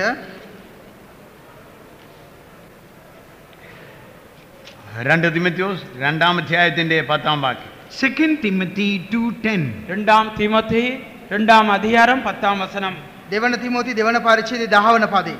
ஆகையால் தெரிந்து கொள்ளப்பட்டவர்கள் கிறிஸ்து இயேசுவினால் உண்டான ரட்சிப்பை நித்திய மகிமையோடு பெற்றுக்கொள்ளும்படி சகலத்தையும் அவர்கள் நிமித்தமாக சகிக்கிறேன். വൃതന്മാർക്ക് നിത്യ തേജസ്സോടുകൂടിയ രക്ഷ കിട്ടിക്കഴിയുമ്പോൾ When they obtain the salvation which is in Christ Jesus with eternal glory, when the elects receive this, தெரிந்து கொள்ளப்பட்டவர்கள் கிறிஸ்து இயேசுவினால் உண்டான ரட்சிப்பை நித்திய மகிமையோடு பெற்றுக்கொள்ளும்படிக்கு තෝරාගත් අය ක්‍රිස්තුස් යේසුස් වහන්සේ තුල ඇත්තා වූ ගැලවීම සදාකාල තේජස් සමග ලබන පිණිස നിത്യ തേജസ് വൃതന്മാർക്ക് ലഭ്യമായി അവർ തേജസ്സോടുകൂടെ വെളിപ്പെടുന്ന രൂപാന്തരപ്പെടുന്ന സന്ദർഭത്തിലാണ് ഈ രക്ഷ അവർക്ക് കിട്ടുക. when the elects obtain the final salvation in Christ Jesus with eternal glory, then only those creatures will be delivered from that state. தெரிந்து கொள்ளப்பட்டவர்கள் நித்திய மகிமையோடு கூட இந்த மகிமையை பெற்றுக்கொள்ளுகின்ற பொழுது அப்பொழுதுதான் சிருஷ்டியானது அடிமைத்தனத்திலிருந்து விடுதலை ஆக்கப்படும். තෝරාගනු ලැබූ අය ක්‍රිස්තුස් යේසුස් වහන්සේ තුල ඒ මහිමාන්විත ගැලවීම සමග තේජස ලබා ගන්නා විට මේ මැවිල්ල නිදහස ලබනවා. മനുഷ്യൻ എപ്രകാരം ഈ തേജസ് നഷ്ടപ്പെടുത്തിയോ അതിന് വിപരീതമായിരിക്കുന്ന പ്രവൃത്തികൾ ചെയ്ത് തേജസ്സിനെ പ്രാപിക്കണം.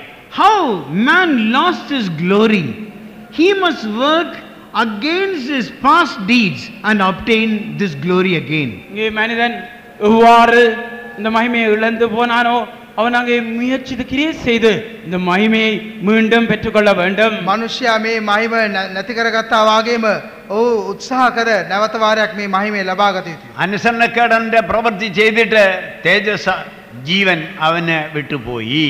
Executing the acts of disobedience, the glory of eternal life departed from him. அவன் அங்கே கீழ்ப்படியாமை காட்டிய பொழுது இந்த நித்தியம் மகிமை அவனை விட்டு அகன்று போய்விட்டது. ඔහු අකීකරු විට මේ සදාකාලික තේජස ඔහුගෙන් ඉවත් වූවා. ദൈവത്തിന്റെ ജീവനിൽ നിന്ന് മനുഷ്യൻ അകന്നുപോയി. Man went away from the life of God. அங்கே தேவனுடைய ஜீவனிலிருந்து மனிதன் தாமே விலகி சென்று விட்டான். දෙවියන් වහන්සේගේ ජීවනයේ සිට මිනිසයා ඈතට ගමන් කළා. എഫേസ്യ ലേഖനം 4-ാം അധ്യായത്തിൽ പറയുമ്പോൾ When we read in Ephesians 4th chapter, எபேசியர் 4ஆம் அதிகாரத்தை வாசிக்கின்ற பொழுது එපිස 4 වන පරිච්ඡේදය කියවන විට ദൈവത്തിന്റെ ജീവനിൽ നിന്ന് അകന്നുപോയി എന്നാണ് കാണുന്നത്. we find that man got separated from the life of God. மனிதனோ கர்த்தருடைய ஜீவனிலிருந்து அந்நியரானான் என்று நாங்கள் பார்க்கிறோம். මනුෂ්‍යයා දෙවියන් වහන්සේගේ තේජස ජීවනයේට අන්‍යයෙකු ලෙස සිටිනවා කියලා කියවනවා. പാപത്താൽ അവൻ അനുസരണക്കേട് കാണിച്ച് പാപത്താൽ അവനിൽ മരണം പ്രവേശിച്ചു. He exhibited disobedience and through sin death entered into him. அவன் அங்கே கீழ்ப்படியாமை காட்டினான். அந்த பாவத்தின் நிமித்தமாக மரணம் அவனுக்குள்ளே பிரவேசித்தது. ඔහු අකීකරු වුණා. ඒ පාපයේ කර්ණ කොටගෙන මනුෂ්‍ය අතුරට පාපය ඇතුල් වුණා. ഇവിടെ മരണമെന്ന് പറയുന്നത് ദൈവത്തിന്റെ ജീവനിൽ നിന്ന് മനുഷ്യൻ അകന്നതായ സംഭവമാണ്. Here death means the occasion where man got separated from the life of God. இங்கே மரணம் என்று கூறுகின்ற பொழுது மனிதன் தாமே தேவனுடைய ஜீவனுக்கு அந்நியரான அந்த சந்தர்ப்பத்தை காட்டுகிறது. මරණයයි මේ ස්ථානයේ සඳහන් වීමෙන් අර්ථවත් වන්නේ දෙවියන් වහන්සේගේ ජීවනයේට විදේශිකයෙක්ව සිටීමයි. മരണം ഒരു ശക്തിയായിരിക്കുന്നു, മരണം ഒരു സ്ഥലമായിരിക്കുന്നു. Death is a power, death is a place. மரணம் ஒரு வல்லமை, அது ஒரு இடமாக இருக்கிறது. මරණය එක් බලයකි එක් ස්ථානයකි. പാതാളം ഒരു സ്ഥലമായിരിക്കുന്നു, പാതാളം ഒരു ശക്തിയായിരിക്കും. Bottomless pit or hell is a power and hell is a place. பாதாளம் ஒரு வல்லமையாக இருக்கிறது, மறுபக்கம் அது ஒரு இடமாகவும் இருக்கிறது. පාතාලයක බලයකි අනෙක් පැත්තෙන් එය ස්ථානයකි. അതേക്കുറിച്ചെല്ലാം ഞാൻ വിശദീകരിക്കാൻ ആഗ്രഹിക്കുന്നില്ല, Now സമയമില്ല. I don't like to explain all those things and there's no time also for அதை that. எல்லாவற்றையும் இப்பொழுது விவரப்படுத்த விருப்பமில்லை, அதோடு கூட நேரமும் இல்லை. ඒ සියල්ල විස්තර කිරීමට කැමති නැහැ, වෙලාවක් නැහැ. ദൈവത്തിന്റെ ജീവനിൽ നിന്ന് അവൻ അകന്നുപോയി. Man got separated from the life of God. மனிதனோ தேவனுடைய ஜீவனுக்கு அந்நியராகி මනුෂ්‍යයා දෙවියන් වහන්සේගේ ජීවනයේට විදේශීව සිටිනවා. അങ്ങനെ മനുഷ്യൻ മരിച്ചവനായി തീർന്നു. Like that, man became dead. அந்த இடத்திலே மனிதன் தாமே மரித்தவனாக மாறினான். ඒ ස්ථානයේ මනුෂ්‍යයා මැරුණා වූ තැනැත්තෙකු බවට පත් වෙනවා. തുടർന്ന് മനുഷ്യൻ പാപം ചെയ്യുന്നതിനാൽ മരിച്ചുകൊണ്ടേയിരിക്കുന്നു. Continuously, because man is committing sin, he is continuously dying. தொடர்ச்சியாக மனிதன் பாவம் செய்து கொண்டிருக்கிறபடினாலே அவன் தொடர்ச்சியாக மரித்துக் கொண்டே போகிறான். මනුෂ්‍යයා නොකොඩවාම පව් කරමින් සිටින නිසා නිරතුරුව මැරී සිටිනවා. യോബിന്റെ പുസ്തകം Like that, man became dead. அந்த இடத்திலே மனிதன் தாமே மரித்தவனாக மாறினான். ඒ ස්ථානයේ මනුෂ්‍යයා මැරුණා වූ තැනැත්තෙකු බවට පත් වෙනවා. തുടർന്ന് മനുഷ്യൻ പാപം ചെയ്യുന്നതിനാൽ മരിച്ചുകൊണ്ടേയിരിക്കുന്നു. Continuously, because man is committing sin, he is continuously dying. தொடர்ச்சியாக மனிதன் பாவம் செய்து கொண்டிருக்கிறபடினாலே அவன் தொடர்ச்சியாக மரித்துக் கொண்டே போகிறான். මනුෂ්‍යයා නොකොඩවාම පව් කරමින් සිටින නිසා නිරතුරුව මැරී සිටිනවා. യോബിന്റെ പുസ്തകം 20-ാം അധ്യായത്തിൽ നാം വായിക്കുമ്പോൾ When we read in Job 20th chapter, யோபு 20ஆம் அதிகாரத்தை வாசிக்கின்ற பொழுது යෝබ් 20 වන පරිච්ඡේදය කියවන විට അവന്റെ അസ്ഥികളിൽ യൗവന പാപം നിറഞ്ഞിരിക്കുന്നു. we find that the sins of youth has filled his bones. அவனுடைய இளமையின் பாவங்கள் எல்லாம் அவனுடைய எலும்புகளிலேயே நிறைந்திருக்கிறது என்று கூறப்பட்டுள்ளது. යෞවන කමේ පාපය ඔහු තුළ තිබෙනවා කියලා අපි දේවචනේ කියවනවා. അവ അവനോടുകൂടെ പൊടിയിൽ കിടക്കുമെന്നാണ് കാണുന്നത്. We find that joining with them, he is seen in dust. அங்கே அவரோடு கூட இணைந்து மண்ணிலே இணைந்திருக்கிறார் என்று பார்க்கிறோம். ඔවුන් සමග එකතු වී ඔවුන් දූවිල්ලට එකතු වී සිටිනවා කියලා කියවනවා. മനസ്സ വാച കർമ്മണ മനുഷ്യൻ പാപിയായി തീരുമ്പോൾ When man becomes a sinner by his deeds, மனிதன் அங்கே தன்னுடைய கிரியினாலே பாவியாக மாற்றப்பட்ட பொழுது මනුෂ්‍යයා තමාගේ ක්‍රියාවෙන් පව්කරු විට തങ്ങളുടെ വാക്കുകളാൽ അവർ പാപികളായി തീർന്നുകൊണ്ടേ ഇരിക്കുന്നു. even by their words they are becoming sinners. அவருடைய வார்த்தைகளினாலே அவர்கள் அங்கே பாவிகளாகிக் கொண்டே போகிறார்கள். ඔවුන්ගේ වචන වලින් ඔවුන් නිරතුරුව පව්කරුවන් වී සිටිනවා. അങ്ങനെ മനുഷ്യന്റെ അസ്ഥിയിലും മാംസത്തിലും പാപം നിറയുകയാണ്. Like that, sin fills man's bones and flesh. ஆகையால் அங்கே மனிதனுடைய பாவமானது அவனுடைய எலும்புகளையும் மாம்சத்தையும் கூட அப்படியே நிறைத்து விடுகிறது. මනුෂ්‍යයාගේ පාපයන් මෙලෙසින් මනුෂ්‍යයාගේ ඇටත් මාංශයත් පුරවමින් තිබෙනවා. പാപത്താൽ നിറഞ്ഞതായ മനുഷ്യൻ മരിക്കുമ്പോൾ അവന്റെ ശരീരത്തോടുകൂടെ ശരീരത്തോടുകൂടെ ഭൂമിയിൽ പൊടിയായിത്തീരുന്ന മനുഷ്യൻ കിടക്കും. We find when this sin filled man dies, he lies on this earth one with the dust. அங்கே மனிதனோ இந்த பாவத்தினால் நிறைகின்ற பொழுது அவன் மரிக்கிறான். அவன் இந்த பூமியிலே மண்ணோடு மண்ணாக ஒன்றாக அப்படியே மாறிவிடுகிறான். පාපයෙන් පිරුණා වූ මිනිසයා මිය යන විට ඔහු පොළවේ දූවිල්ලට එකතු වෙනවා. മനുഷ്യന്റെ ശരീരത്തെ പാപത്താൽ നിറച്ചു കഴിയുമ്പോൾ, when man's body is filled with sins, மனிதனுடைய சரீரமானது பாவத்தினாலே நிறைகின்ற பொழுது, මිනිසයාගේ ශරීරය පාපයෙන් පීරෙන විට, മനുഷ്യൻ മരിക്കുന്ന ആ സന്ദർഭത്തിൽ, when man dies, மனிதன் மரிக்கிற பொழுது, මිනිසයා මැරෙන විට നീ പൊടിയാകുന്നു, പൊടിയിലേക്ക് തിരികെ ചേരുമെന്ന് ദൈവം മനുഷ്യനോട് പറയുന്നു. God tells man, thou art dust and thou shalt turn to dust. நீயோ மனிதனே மண்ணாய் இருக்கிறாய், மண்ணுக்கே திரும்பாய் என்று கர்த்தர் கூறுகிறார். ඔබ දූවිල්ලව සිටිනවා, ඔබ දූවිල්ලටම හැරී යන්නේය. ആ പൊടിയിൽ മനുഷ്യൻ മരിച്ച് യോജിച്ച് തീരുമ്പോൾ, when man dies and goes one with the dust, மனிதன் மரித்து இங்கே மண்ணோடு ஒன்றாக்கப்படுகின்ற பொழுது, මිනිසයා මැරි දූවිල්ලට එකතු වන විට ആ ഓരോ അംശത്തിലും ഈ പാപം ഉണ്ടായിരിക്കുക തന്നെ ചെയ്യും. in every aspect of his body this sin will be there. அங்கே ஒவ்வொரு அவனுடைய சரீரத்தை ஒவ்வொரு அம்சத்திலும் இந்த பாவம் காணப்படும். ඔහුගේ සෑම අංගයක් තුළම මේ පාපය දකින්න ලබනවා. മനുഷ്യൻ ഉയർത്തെഴുന്നേൽക്കുന്ന ആ വേളയിൽ, When man gets resurrected, ஆனால் மனிதனோ உயிர்ப்பிக்கப்படுகின்ற பொழுது, මිනිසයා නැවත නැගිටවනු ලබන විට ഈ പാപത്തോടുകൂടെ മാത്രമായിരിക്കും മനുഷ്യൻ ഉയർക്കുക. man will be resurrected with these sins only. மனிதனானவன் இந்த பாவங்களோடு தான் உயிர்ப்பிக்கப்படுவான். මේ පාපය සමගම තමයි මිනිසයා නැවත නැගිටවනු ලබන්නේ. അതുകൊണ്ട് ഇപ്പോൾ ജഡത്തിലിരിക്കുമ്പോൾ തന്നെ മനുഷ്യന് പാപത്തിൽ നിന്ന് വിടുതൽ ഉണ്ടാകേണ്ടത് ഏറ്റവും അത്യാവശ്യമായ വിഷയം. That is why it is very vital that when we are living in this flesh, we should be delivered from these sins. ஆகையால் தான் நாங்கள் இந்த மாம்சத்திலே ஜீவிக்கின்ற பொழுதே பாவத்திலிருந்து விடுதலை ஆக்கப்படுவது முக்கியமாயிருக்கிறது. ඒ නිසා තමයි මේ මාංශයේ ජීවත්ව සිටියේදී අප පාපයෙන් නිදහස ලබා ගත അത് යුත්තේ. എങ്ങനെയായിരിക്കും മരണത്തിൽ നിന്ന് മനുഷ്യൻ വിടുവിക്കപ്പെടുക? How is man delivered from death? மனிதன் எவ்வாறு மரணத்திலிருந்து விடுதலை ஆக்கப்படுகிறான்? මරණයෙන් මිනිසයාව නිදහස් කරන්නේ කෙසේද? ദൈവത്തെ മനുഷ്യൻ അനുസരിച്ച് തുടങ്ങുമ്പോഴാണ് മനുഷ്യനെ പാപത്തിൽ നിന്ന് ദൈവം വിടുവിക്കുന്നത്. When man starts obeying God, God starts delivering man from his sin. மனிதன் தாமே தேவனுக்கு கீழ்ப்படிய ஆரம்பிக்கின்ற பொழுது கர்த்தர் மனிதனை பாவத்திலிருந்து விடுதலை ஆக்க ஆரம்பிக்கிறார். මිනිසයා දෙවියන් වහන්සේට කීකරු වෙන්න පටන් ගන්නා විට දෙවියන් වහන්සේ මිනිසයාගේ පාප වලින් නිදහස් කරන්නට ආරම්භ කරනසේක. മാനസാന്തരപ്പെടുവാൻ ദൈവം മനുഷ്യനോട് കൽപ്പിക്കുന്നു. God is teaching his people, you repent. அங்கே கர்த்தர் தம்முடைய ஜனத்தை பார்த்து கற்றுக் கொடுப்பது என்னவென்றால், நீங்கள் மனம் திரும்புங்கள். තමන්ගේ සෙනග දෙස බලා උන්වහන්සේ කියා දෙන්නේ කුමක්ද නම් පසුතැවිලි වේයල්ලා. തങ്ങളുടെ പാപത്തെ ഓർത്ത്, ചെയ്തിരിക്കുന്ന പാപത്തെ ഓർത്ത് അനുദപിച്ച് പാപത്തെ ഏറ്റു പറയണം. Remember your sins. Remember the sins that you have committed. And for the sins, when you feel sad, sorry about it, you confess it. நீங்கள் செய்த பாவங்களை அறியுங்கள், பாவங்கள் எல்லாவற்றையும் நினைவு கூறுங்கள். அதை அப்படியே நீங்கள் நினைவு கூறுகின்ற பொழுது அந்த பாவங்களை மனஸ்தாபப்பட்டு அறிக்கையிடுங்கள். පාපයන් සීකරන්න, පාපයන් ගැන පසුතැවිලි වෙලා ඔබ කියා සිටින්න.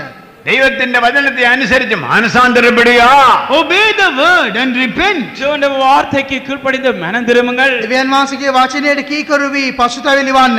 പാപത്തെ കുറിച്ച് അനുദപിച്ച് അതിനെ ദുഃഖത്തോടുകൂടെ ഏറ്റുപറഞ്ഞ് യേശുവിനോട് ക്ഷമയ്ക്ക് വേണ്ടി അപേക്ഷിക്കുമ്പോൾ മനുഷ്യന്റെ പാപത്തെ ദൈവം ക്ഷമിക്കുന്നു.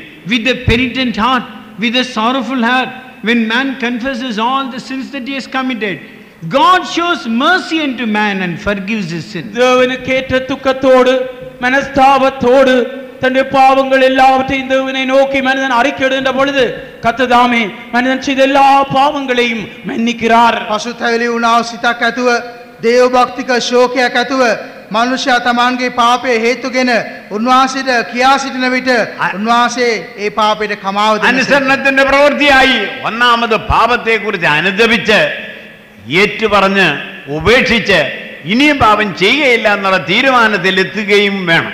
The first act of sin wrought through disobedience, you must feel sorry about it, confess it, and have your sins forgiven.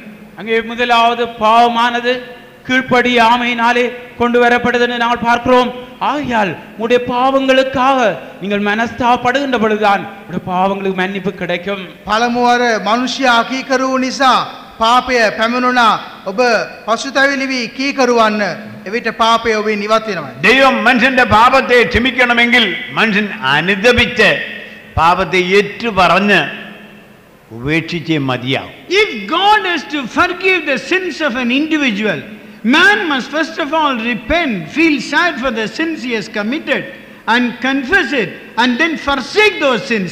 Then only God will forgive his sins. மனிதனோ தன்னுடைய பாவங்களுக்காக பாவ மன்னிப்பை பெற்றுக்கொள்ள வேண்டுமானால் தான் செய்தான பாவங்களுக்காக அவன் தான் மனஸ்தாபப்பட்டு கர்த்தருக்கு அறிக்கையிட வேண்டும். அடுத்ததாக அவன் அவை எல்லாவற்றையும் அவகை வெறுத்து அப்படியே விட்டு விட வேண்டும். මනුෂ්‍යයා තමාගේ පාපය ගැන පසුතැවිලි වී කියා සිට ඊට ද්වේෂයක් ඇති කරගන්නේ නම් ചിലപ്പോൾ ഞാൻ ഇന്ന സമയം മുതൽ പാപം ചെയ്യാതെ ജീവിക്കുന്നുവെന്ന് ചിലപ്പോൾ ചില ആളുകൾ പറഞ്ഞേക്കാം. Sometimes some people will say, from this date onwards I am not committing any sin. சில வேளைகளிலே சிலரோ இந்நாளிலே இருந்து நான் எந்த பாவத்தையும் செய்யவில்லை என்று கூறுவார்கள். සමහරුන් කියනවා මෙදා පටන් මම කිසිදු පාපයක් කරන්නේ නැහැ කියා. എങ്കിലും കഴിഞ്ഞ നിമിഷം വരെ ആ തീരുമാനമെടുക്കുന്ന സമയത്തിന് മുമ്പുള്ളതായ സന്ദർഭം വരെ ചെയ്തിരിക്കുന്ന പാപങ്ങൾ നിമിത്തം മനുഷ്യൻ കുറ്റക്കാരനാണ്. But still, till the last minute, till you took decision, what all sins you have committed, because of that you are a sinner, you are a defaulter. ஆனாலும் நீங்கள் அந்த தீர்மானம் எடுக்கிற கடைசி நிமிஷத்துக்கு வரைக்கும் செய்திருக்கிற எல்லா பாவங்களும் அது அங்கே நீங்கள் குற்றவாளிகளாகவே இருக்கிறீர்கள். ඒ තීරණය ගන්නා ඒ මොහොත දක්වා ඔබ කර තිබෙනා පාපයන් නිසා ඔබ දෙවියන් වහන්සේ ඉදිරියේ පව්කරුවෙක්ව සිටිනවා. ആ പാപത്തിന്റെ കുറ്റം ക്ഷമിക്കപ്പെട്ടേ മതിയാവൂ. That iniquity of sin has to be forgiven. அந்த பாவத்துடைய ஆக்கிரமானது அங்கே மன்னிக்கப்படத்தான் வேண்டும். ඒ පාපයේ අයිතුකමට කමාව ලබා ගත යුතුයමය. 32 സങ്കീർത്തനത്തിൽ നാം വായിക്കുമ്പോൾ 5-ാം വാക്യത്തിൽ നാം വായിക്കുമ്പോൾ Psalms 32:5 when we read, 32ஆம் சங்கீதம் 5ஆம் வசனத்திலே வாசிக்கின்ற பொழுது 32 වන ගීතාවලියේ 5 වන පදයේ කියවන විට അനുദപിച്ച പാപത്തെ ഏറ്റുപറയുന്ന വേളയിൽ ദൈവം പാപത്തിന്റെ കുറ്റം ക്ഷമിക്കുന്നു. when we repent, when we sorry, feel sad and confess our sins, God forgives the iniquity of sin. எங்களுடைய பாவத்தை நாங்கள் அப்படியே மனஸ்தாபப்பட்டு அறிக்கையிடுகின்ற பொழுது பாவத்துடைய அக்கிரமத்தை கர்த்தர் மன்னிக்கிறார். අපගේ පාපය ගැන පසුතැවිලි වී අපි ඒක කියා සිටන විට පාපයේ අයිතුකම උන්වහන්සේ පා කරනසේක. പാപത്തിന്റെ കുറ്റം ക്ഷമിക്കപ്പെട്ടേ മതിയാവൂ. The iniquity of sin must be forgiven. பாவத்தின் தோஷம் மன்னிக்கப்படத்தான் வேண்டும். පාපයේ අයිතුකම කමා කරනු ලබන්න ඕනේ. രണ്ടാമതായിട്ട് ജലസ്നാനം സ്വീകരിക്കണം. Secondly, you must take water baptism. இரண்டாவதாக நீங்கள் தண்ணீர் ஞானஸ்நானத்தை எடுக்க வேண்டும். දෙවනුව වතුර බෞතිස්මය ලබා ගත යුතුය. സ്നാനത്തിൽ ദൈവത്തെ അനുസരിക്കുകയാണ്. In baptism, you again obey God. இங்கே நீங்கள் தண்ணீர் ஞானஸ்நானத்திலே மீண்டும் நீங்கள் தேவனுக்கு கீழ்ப்படுகிறீர்கள். බෞතිස්මයේදී ඔබ නැවත වාරයක් උන්වහන්සේට කීකරු වෙනවා. ജലസ്നാനം എന്ന് പറയുന്നത് മനുഷ്യർ ദൈവത്തെ അനുസരിക്കുന്നതായ ഒരു പ്രവൃത്തി കൂടെയാണ്. Water baptism is an act to exhibit the obedience of man unto God. இங்கே தண்ணீர் ஞானஸ்நானம் என்று சொல்லுகின்ற பொழுது மனிதன் தாமே தேவனுக்கு கீழ்ப்படுகிறான் என்பதை ஒரு வெளிப்படுத்துகிறதான ஒரு அம்சமாக இருக்கிறது. වතුර බෞතිස්මය කියන විට මනුෂ්‍යයා දෙවියන් වහන්සේට කීකරු වෙනවා කියන එක පෙන්වන ක්‍රියාවකි. പിന്നെയും നാം ദൈവത്തെ അനുസരിക്കേണ്ടതായ വിവിധ കാര്യങ്ങളുണ്ട്. Then there are so many things in which we have to obey God. இன்னும் தேவனுக்கு நாங்கள் கீழ்ப்படிய வேண்டியதான அநேக காரியங்கள் உண்டு. තවත් දෙවියන් වහන්සේට අප කීකරු විය යුතු බොහෝ දේවල් තිබෙනවා. 1 പത്രോസ് 1-ാം അധ്യായത്തിൽ നാം വായിക്കുമ്പോൾ 1 Peter 1st chapter when we read, முதலாம் பேதுரு 1ஆம் அதிகாரத்திலே வாசிக்கின்ற පළමුවන பொழுது පේතෘස් පළමුවන පරිච්ඡේදය කියවන විට അനുസരണമുള്ള മക്കളായി എല്ലാ നടപ്പിലും വിശുദ്ധരാകുവിൻ. be as obedient children and be holy in all actions. ஆகையால் நீங்கள் கீழ்ப்படி உள்ளதான பிள்ளைகளாயிருந்து எல்லாவற்றிலும் பரிசுத்தராய் இருங்கள். කීකරු දරුවන්ව සිට සියල්ලේදී සුද්ධව සිටපල්ලා. ദൈവത്തിന് സ്തോത്രം. Praise the Lord. දෙවියන් වහන්සේට ස්තුති වේවා.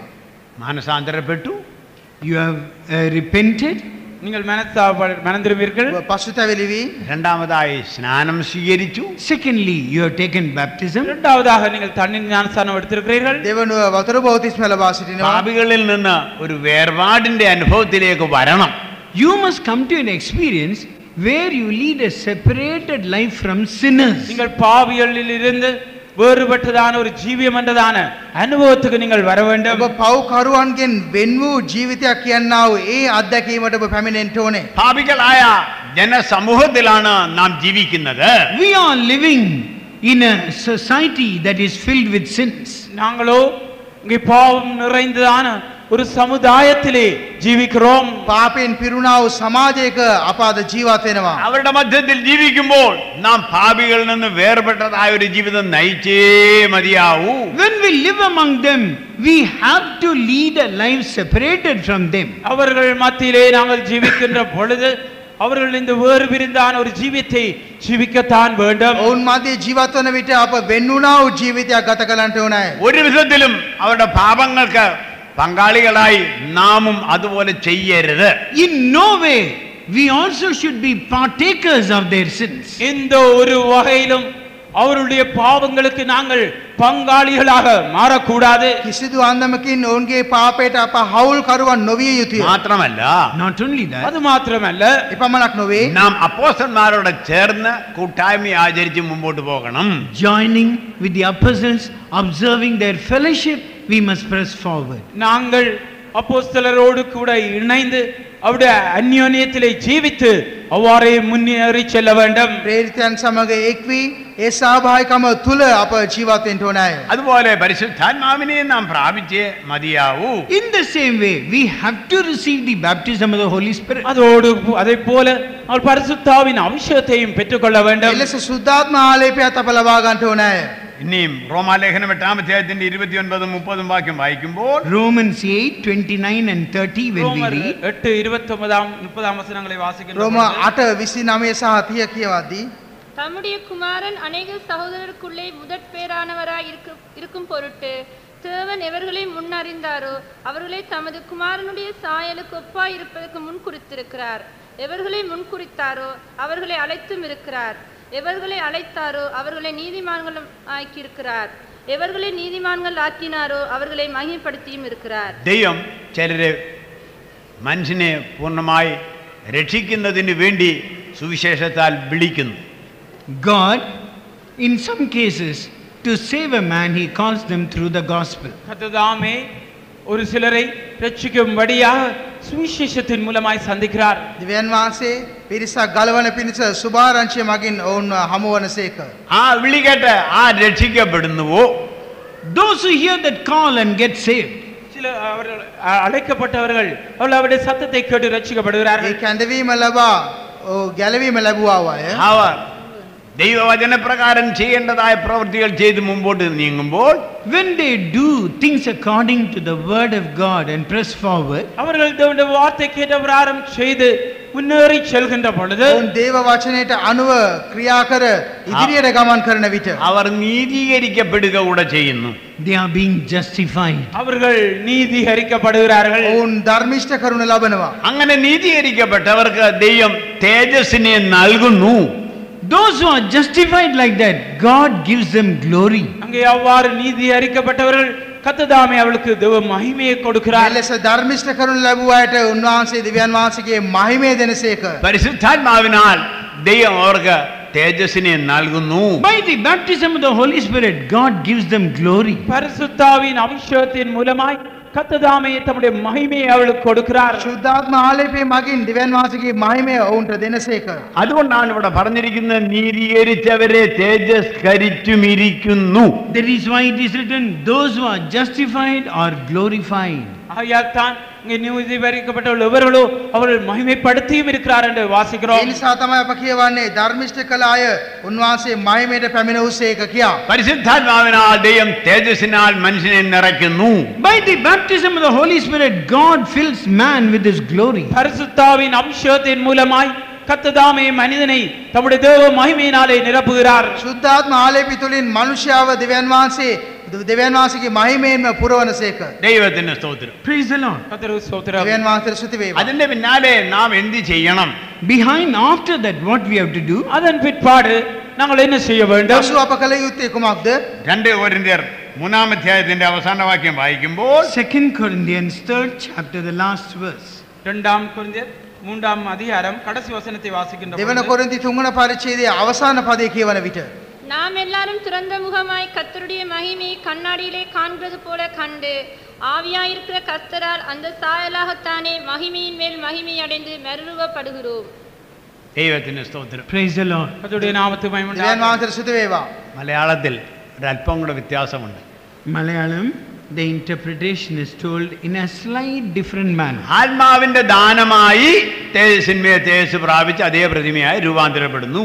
As a gift of the Spirit, you pass on from glory to glory and get transformed. ஆவியானுடைய வரத்துக்கு ஏற்ற பிரகாரம் மகிமையிலிருந்து மகிமை அடைந்து மறுரூபமாக்கப்படுகிறீர்கள். ආත්මයන් වහන්සේගේ දීමනාවේ හැටියට ඔවුන් තේජසින් තේජසට මාරු වී ඔවුන් වෙනස් කරනු ලබනවා. ആത്മാവിന്റെ ദാനമാണ് തേജസ്. We find that glory is the gift of the Spirit. இங்கே மகிமை இங்கே ஆவியானுடைய ஈவாக இருக்கிறது. මහිමය ආත්මයන් වහන්සේගේ දීමනාවක් ලෙස තිබෙනවා. പരിശുദ്ധാത്മാവിനെ പ്രാപിച്ചു കഴിയുമ്പോൾ When we receive the baptism of the Holy Spirit, நாங்கள் பரிசுத்தாவின் அபிஷேகத்தை பெறுகின்ற பொழுது අප සුද්ධාත්ම ආලේපය ලබන විට പരിശുദ്ധാത്മാവ് നമ്മെ തേജസ്സിനാൽ നിറയ്ക്കുന്നു. Holy Spirit fills us with glory. பரிசுத்தாவியானவர் எங்களை மகிமையினாலே நிரப்புகிறார். සුද්ධාත්මයන් වහන්සේ අපව මහිමයෙන් පුරවනසේක. പിന്നീട് നാം എന്ത് ചെയ്യണം? What we have to do again? மீண்டும் நாங்கள் என்ன செய்ய வேண்டும்? නැවතත් අප කළ යුත්තේ කුමක්ද? ആ തേജസ്സിന്മേൽ പിന്നെയും തേജസ് പ്രാപിച്ച് പ്രാപിച്ച് പ്രാപിച്ച് പ്രാപിച്ച് തേജസ്സിനാൽ നിറഞ്ഞവരായി തീരണം. With that glory, we have to receive glory upon glory, glory upon glory, and we should be transformed like that. நாங்கள் அவ்வாறு இந்த மகிமையிலே இந்த மகிமை அடைந்த மகிமையினாலே நிரம்பி அப்படியே நாங்கள் மறுரூபமாக்கப்பட வேண்டியவர்களாக මේ இருக்கிறோம். මහිමය තුළින් තේජසින් තේජසට වෙනස් කරනු ලැබ අප අන්වෙසා කරනු ලබනවා ඇති. ഇത് ദൈവം തരാൻ ആഗ്രഹിക്കുന്നതാണെങ്കിലും പ്രാപിക്കേണ്ടത് നമ്മുടെ ഉത്തരവാദിത്വം, നമ്മുടെ ആവശ്യമാണ്. Though God is ever willing to give this gift, receiving is our matter. கர்த்ததாமே எங்களுக்கு இந்த ஈவை கொடுக்க வாஞ்சியா இருந்தாலும் கூட அதை பெற்றுக்கொள்வது என்பது அது எங்களுடைய பகுதியாக இருக்கிறது. මේ දීමනාව දෙන්න දෙවියන් වහන්සේ කැමති වූ නමුත් එය ලබා ගැනීම අපගේ වගකීමකි. പിന്നെയും പിന്നെയും പിന്നെയും പിന്നെയും ഇങ്ങനെ നാം ആത്മാവിനാൽ നിറഞ്ഞ തേജസ് നമ്മിൽ ആക്കിക്കൊണ്ടേയിരിക്കണം. Again and again we should get filled in the Spirit, and we should be infusing, or we should be receiving the glory of God all the more in our lives. நாங்கள் தாமே மீண்டும் மீண்டும் ஆவியினாலே நிரம்பி எங்களுடைய ஜீவியத்திலே நாங்கள் ஆவியினாலே மீண்டும் மகிமையை பெற்று பெற்று மறுரூபம் அடைய வேண்டும். නැවත නැවතත් අප ආත්මයෙන් පිරීමේ දේව මහිමය ලබාගෙන අප තේජසින් තේජසට මාරු වෙන්න ඕනේ. ഈ തേജസ് നമ്മിൽ വെളിപ്പെടുന്നതിന് തടസ്സമായിരിക്കുന്നത് നമ്മിലുള്ളായിരിക്കുന്ന അശുദ്ധികളാണ്. It is only certain uncleanness that is seen in our life hinders us from receiving this glory. எங்களுடைய ஜீவியத்திலே காணப்படுகிற சில அசுத்தங்கள் தான் நாங்கள் இந்த மகிமையை பெற்றுக்கொள்ளாதபடிக்கு தடை செய்கிறது. මේ තේජස අප ලබා ගැනීමෙන් අපව වළක්වන්නේ අපගේ ජීවිතය තුළ තිබෙනා යම් යම් අපවිත්‍රතාවයන්ය. ആരംഭത്തിൽ ഓർപ്പിച്ചതുപോലെ ആത്മാവിലെയും ജഡത്തിലെയും സകല കന്മഷങ്ങളും നീക്കുന്നില്ലെങ്കിൽ, വിശുദ്ധീകരിക്കപ്പെടുന്നില്ലെങ്കിൽ തേജസ് വെളിപ്പെടാൻ പോകുന്നില്ല. As I told you earlier, unless the filthiness of the body and spirit is totally removed from us, and we cannot be glorified, and we cannot be transformed and seen in his appearing. ஆரம்பத்திலே நான் உங்களுக்கு கூறினது போல எங்களுடைய மாம்சத்திலும் ஆவியிலும் இருக்கிறதான அசுசி நீக்கப்பட்டு அவருடைய மகிமையினாலே நிரப்பப்பட்டால் ஒழிய நாங்கள் அவரோடு கூட மகிமையிலே வெளிப்பட முடியாது. ආත්මේ මාංශයේ තිබෙනා සියලු කිලුටකම් පහ කර අප උන්වහන්සේගේ තේජසින් තේජසට මාරු වුණොත් මිස උන්වහන්සේගේ ඊමේ දවසේදී තේජසේදී උන්වහන්සේ සමග තේජසේ පුත්‍රයන් ඇට මාරු වෙන්න බෑ. തിമോഥെയോസിന്റെ ലേഖനത്തിൽ നാം വായിച്ചതുപോലെ, As we read in Timothy, நான் தீமோத்தேயிலே வாசித்தது போல අපි තිමෝති පොතේ කියවුවා වගේ ക്രിസ്തുയേശുള്ള രക്ഷ നിത്യ തേജസ്സോടുകൂടെ വൃതന്മാർക്ക് കിട്ടണം.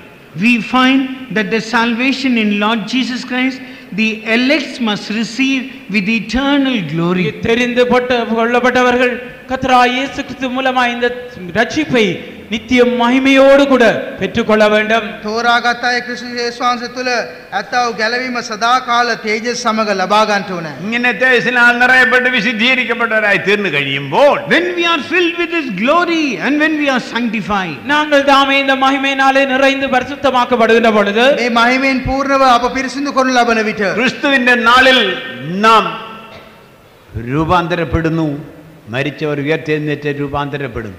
on the day of Christ we will be transformed, and those who are dead in Christ shall be transformed. கிறிஸ்துவுடைய நாளிலே நாங்கள் தாமே மறுரூபமாக்கப்படுவோம். கிறிஸ்துக்குள் மரித்தவர்களும் மறுரூபமாக்கப்படுவார்கள். Those who are dead in Christ shall be resurrected.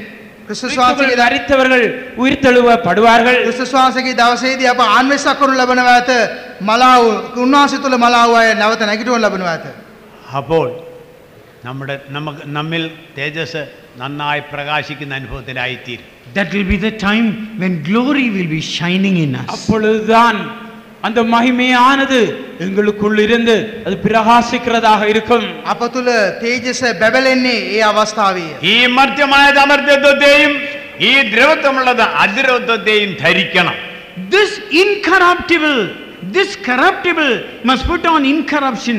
This mortal must put on immortality. இந்த அழிவுள்ள ஆனந்த சரீரமானது அழியாமையையும் இந்த பலவீனமான சரீரமானது பெரும் மகிமையை தரித்துக் கொள்ள මේ வேண்டும். විනාශ වෙන්නා වූ ශරීරයේ අමරණීය භාවයත් තේජසත් ලබා ගන්නට ඕනේ. ഇത് കർത്താവ് തന്റെ വിശുദ്ധന്മാരെ ചേർക്കാൻ വരുന്ന ആ സന്ദർഭത്തിൽ നമുക്കുണ്ടാകുന്ന അനുഭവം. This is the experience that we will have when our Lord comes to gather His saints. எங்களுடைய தேவனானவர் பரிசுத்தவான்களை சேர்க்கும்படி வருகின்ற பொழுது நாங்கள் பெறப்போறதான அனுபவம் இதுவாயிருக்கிறது. අපගේ ස්වාමී යේසුස් වහන්සේ තමන්ගේ සුද්ධවන්තයින් රැගෙන යන්නට පැමිණෙන විට අපි ලබන්නා වූ අත්දැකීම මේකයි. നമ്മുടെ കർത്താവിന്റെ ശബ്ദം മരിച്ചവരെ ഉയർത്തെഴുന്നേൽപ്പിച്ച് രൂപാന്തരത്തിലേക്ക് കൊണ്ടുവരുന്നു. The voice of our Lord will resurrect the dead ones and will bring about a transformation in their lives. எங்களுடைய தேவனுடைய சத்தமானது அங்கே மரித்தவர்களை கேட்டு அவருடைய ஜீவிதத்திலே ஒரு மறுரூபமாக்குதலை உருவாக்கும். අපගේ දෙවියන් වහන්සේගේ ශබ්දය මලාවුන්ට ඇසෙන විට ඔවුන්ගේ ශරීරයන් අන්වෙසක් කරනු ලබනවා ඇත. പരിശുദ്ധാത്മാവ് നമ്മെ ഉയർപ്പിച്ച് തേജസ്സിനെ വെളിപ്പെടുന്ന അനുഭവത്തിലേക്ക് ആക്കി തീർക്കും. Holy Spirit will resurrect us and will make us to exhibit the glory that is within us. இங்கே பரிசுத்த ஆவியானவர் தாமே எங்களை உயிர்ப்பித்து நாங்கள் அந்த மகிமையை வெளிப்படுத்தக்கூடியதாய் செய்யக்கூடியதாய் இருக்கும். සුද්ධාත්මයන් වහන්සේ අප මළුවකින් නැගිටුවා ඒ මහිමය ලබාගත හැකි තත්ත්වයට අප පත් කරනවා ඇති. അങ്ങനെ ഉയർത്തെഴുന്നേൽക്കുകയും രൂപാന്തരപ്പെടുകയും ചെയ്യുന്ന വിശുദ്ധന്മാർ തേജസ്സിന്റെ പുത്രന്മാരത്രേ. Those who are being resurrected like that, those who are transformed like that, they are the sons of glory. அவர்கள் இவ்வாறு உயிர்ப்பிக்கப்பட்டவர்கள், இவ்வாறு மறுரூபமாக்கப்பட்டவர்கள், இவர்களே மகிமையின் புத்திரராய் காணப்படுகிறார்கள். එලෙස නැවත නැගිටවනු ලබන්නා වූ අය අන්වෙසක් කරනු ලබන්නා වූ අය තේජසේ පුත්‍රයන් බවට පත් වෙනවා. ഇത് പുതിയ നിയമ കാലയളവിലെ വിശുദ്ധന്മാർക്ക് മാത്രമുള്ളതായ അനുഭവമാണ്. This is an experience which is only for the New Testament saints. இதுவோ புதிய ஏற்பாட்டு பரிசுத்தவான்களுக்கு மாத்திரம் உள்ளதான ஒரு அனுபவமாயிருக்கிறது. මේ අලුත් ගිවිසුමේ සුද්ධවන්තයින්ට පමණක් සීමා වූ අත්දැකීමකි.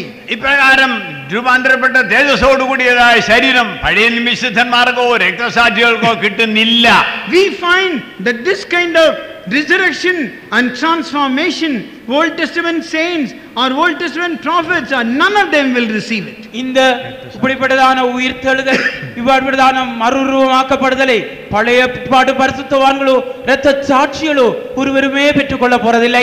Even the martyrs will not receive it. මෙවැනි නැවත නැගිටීමක් මෙවැනි තේජසට පත්වීමක් පරණ ගිවිසුමේ සුද්ධවන්තයින් සහ වේද සාක්ෂිකයන් පවා ලබන්නේ නැහැ. അതുകൊണ്ട് ഉപദേശത്തിനൊത്തോണം നാം നമ്മെ തന്നെ വിശുദ്ധീകരിക്കുകയും Therefore, may we all sanctify ourselves according to the doctrine. ஆகையால் நாங்கள் எங்களுடைய உபதேசத்துக்கு ஏற்ற பிரகாரம் எங்களை தாமே சுத்திகரித்துக் கொள்வோமாக. අපගේ ඉගැන්වීමට අනුව අප සුළු දෙනාම පවිත්‍ර කරගනිමු. മാത്രമല്ല നാം തേജസ്സിന്മേൽ തേജസ് പ്രാപിച്ചവരായി തീരുകയും ചെയ്യാം. Not only that, we must pass on from glory to அது glory. மாத்திரமல்ல, நாங்கள் மகிமையிலிருந்து மகிமைக்கு மறுரூபமாகிறவர்களாய் இருக்க வேண்டும். එපමණක් නොවේ අප මහිමෙන් මහිමයට මාරු වෙන්නා වූ අය ලෙස ഭക്തന്മാർ രക്ഷ പ്രാപിച്ചു കഴിയുമ്പോൾ ഈ ഭൂമിയിൽ ദൈവത്തിന്റെ മഹത്വം വെളിപ്പെടുന്ന സമയം കൂടെ ആയിത്തീരും. Those who fear God, the godly people, when they obtain salvation, that's the time the glory of God will be revealed on this earth. இங்கே தேவனுக்கு பயந்தவர்கள் அங்கே அவர்கள் ரட்சிப்பை பெறுகின்ற பொழுது இந்த பூமியிலே அந்த மகிமை வெளிப்படுறான வேளை அதுவாயிருக்கிறது. දෙවියන් වහන්සේට බය වුණා අය ඒ ගැලවීම ලබන විට මේ පොළවට මේ දේශයේ තේජස ලබන්නා වූ දවසයයි. വിശുദ്ധന്മാർ തേജസ്സുള്ളവരായി വെളിപ്പെടുന്നത് സ്വർഗ്ഗത്തിലാണ്. ഒന്നാമതായി മധ്യാകാശത്തിലും അതോടനുബന്ധിച്ച് സ്വർഗ്ഗത്തിലുമാണ്. We find that the holy people or the godly people will be revealed in their glory, first of all in the mid-air and in heaven. முதலாவதாக இங்கே பரிசுத்தவான்கள் தங்களுடைய மகிமையை மத்திய ஆகாயத்திலும் பரலோகத்திலும் வெளிப்படுத்துவார்கள். සුද්ධවන්තයින් තමුන්ගේ මහිමය පළමුව මධ්‍යාකාශයේද ඉන්පසුව ස්වර්ගයේද එළිදරව් කරන ලබනවා. കർത്താവായ യേശു ക്രിസ്തു തന്റെ വിശുദ്ധന്മാരുമായി ഒലിവുമലയിലേക്ക് ഇറങ്ങി വരും.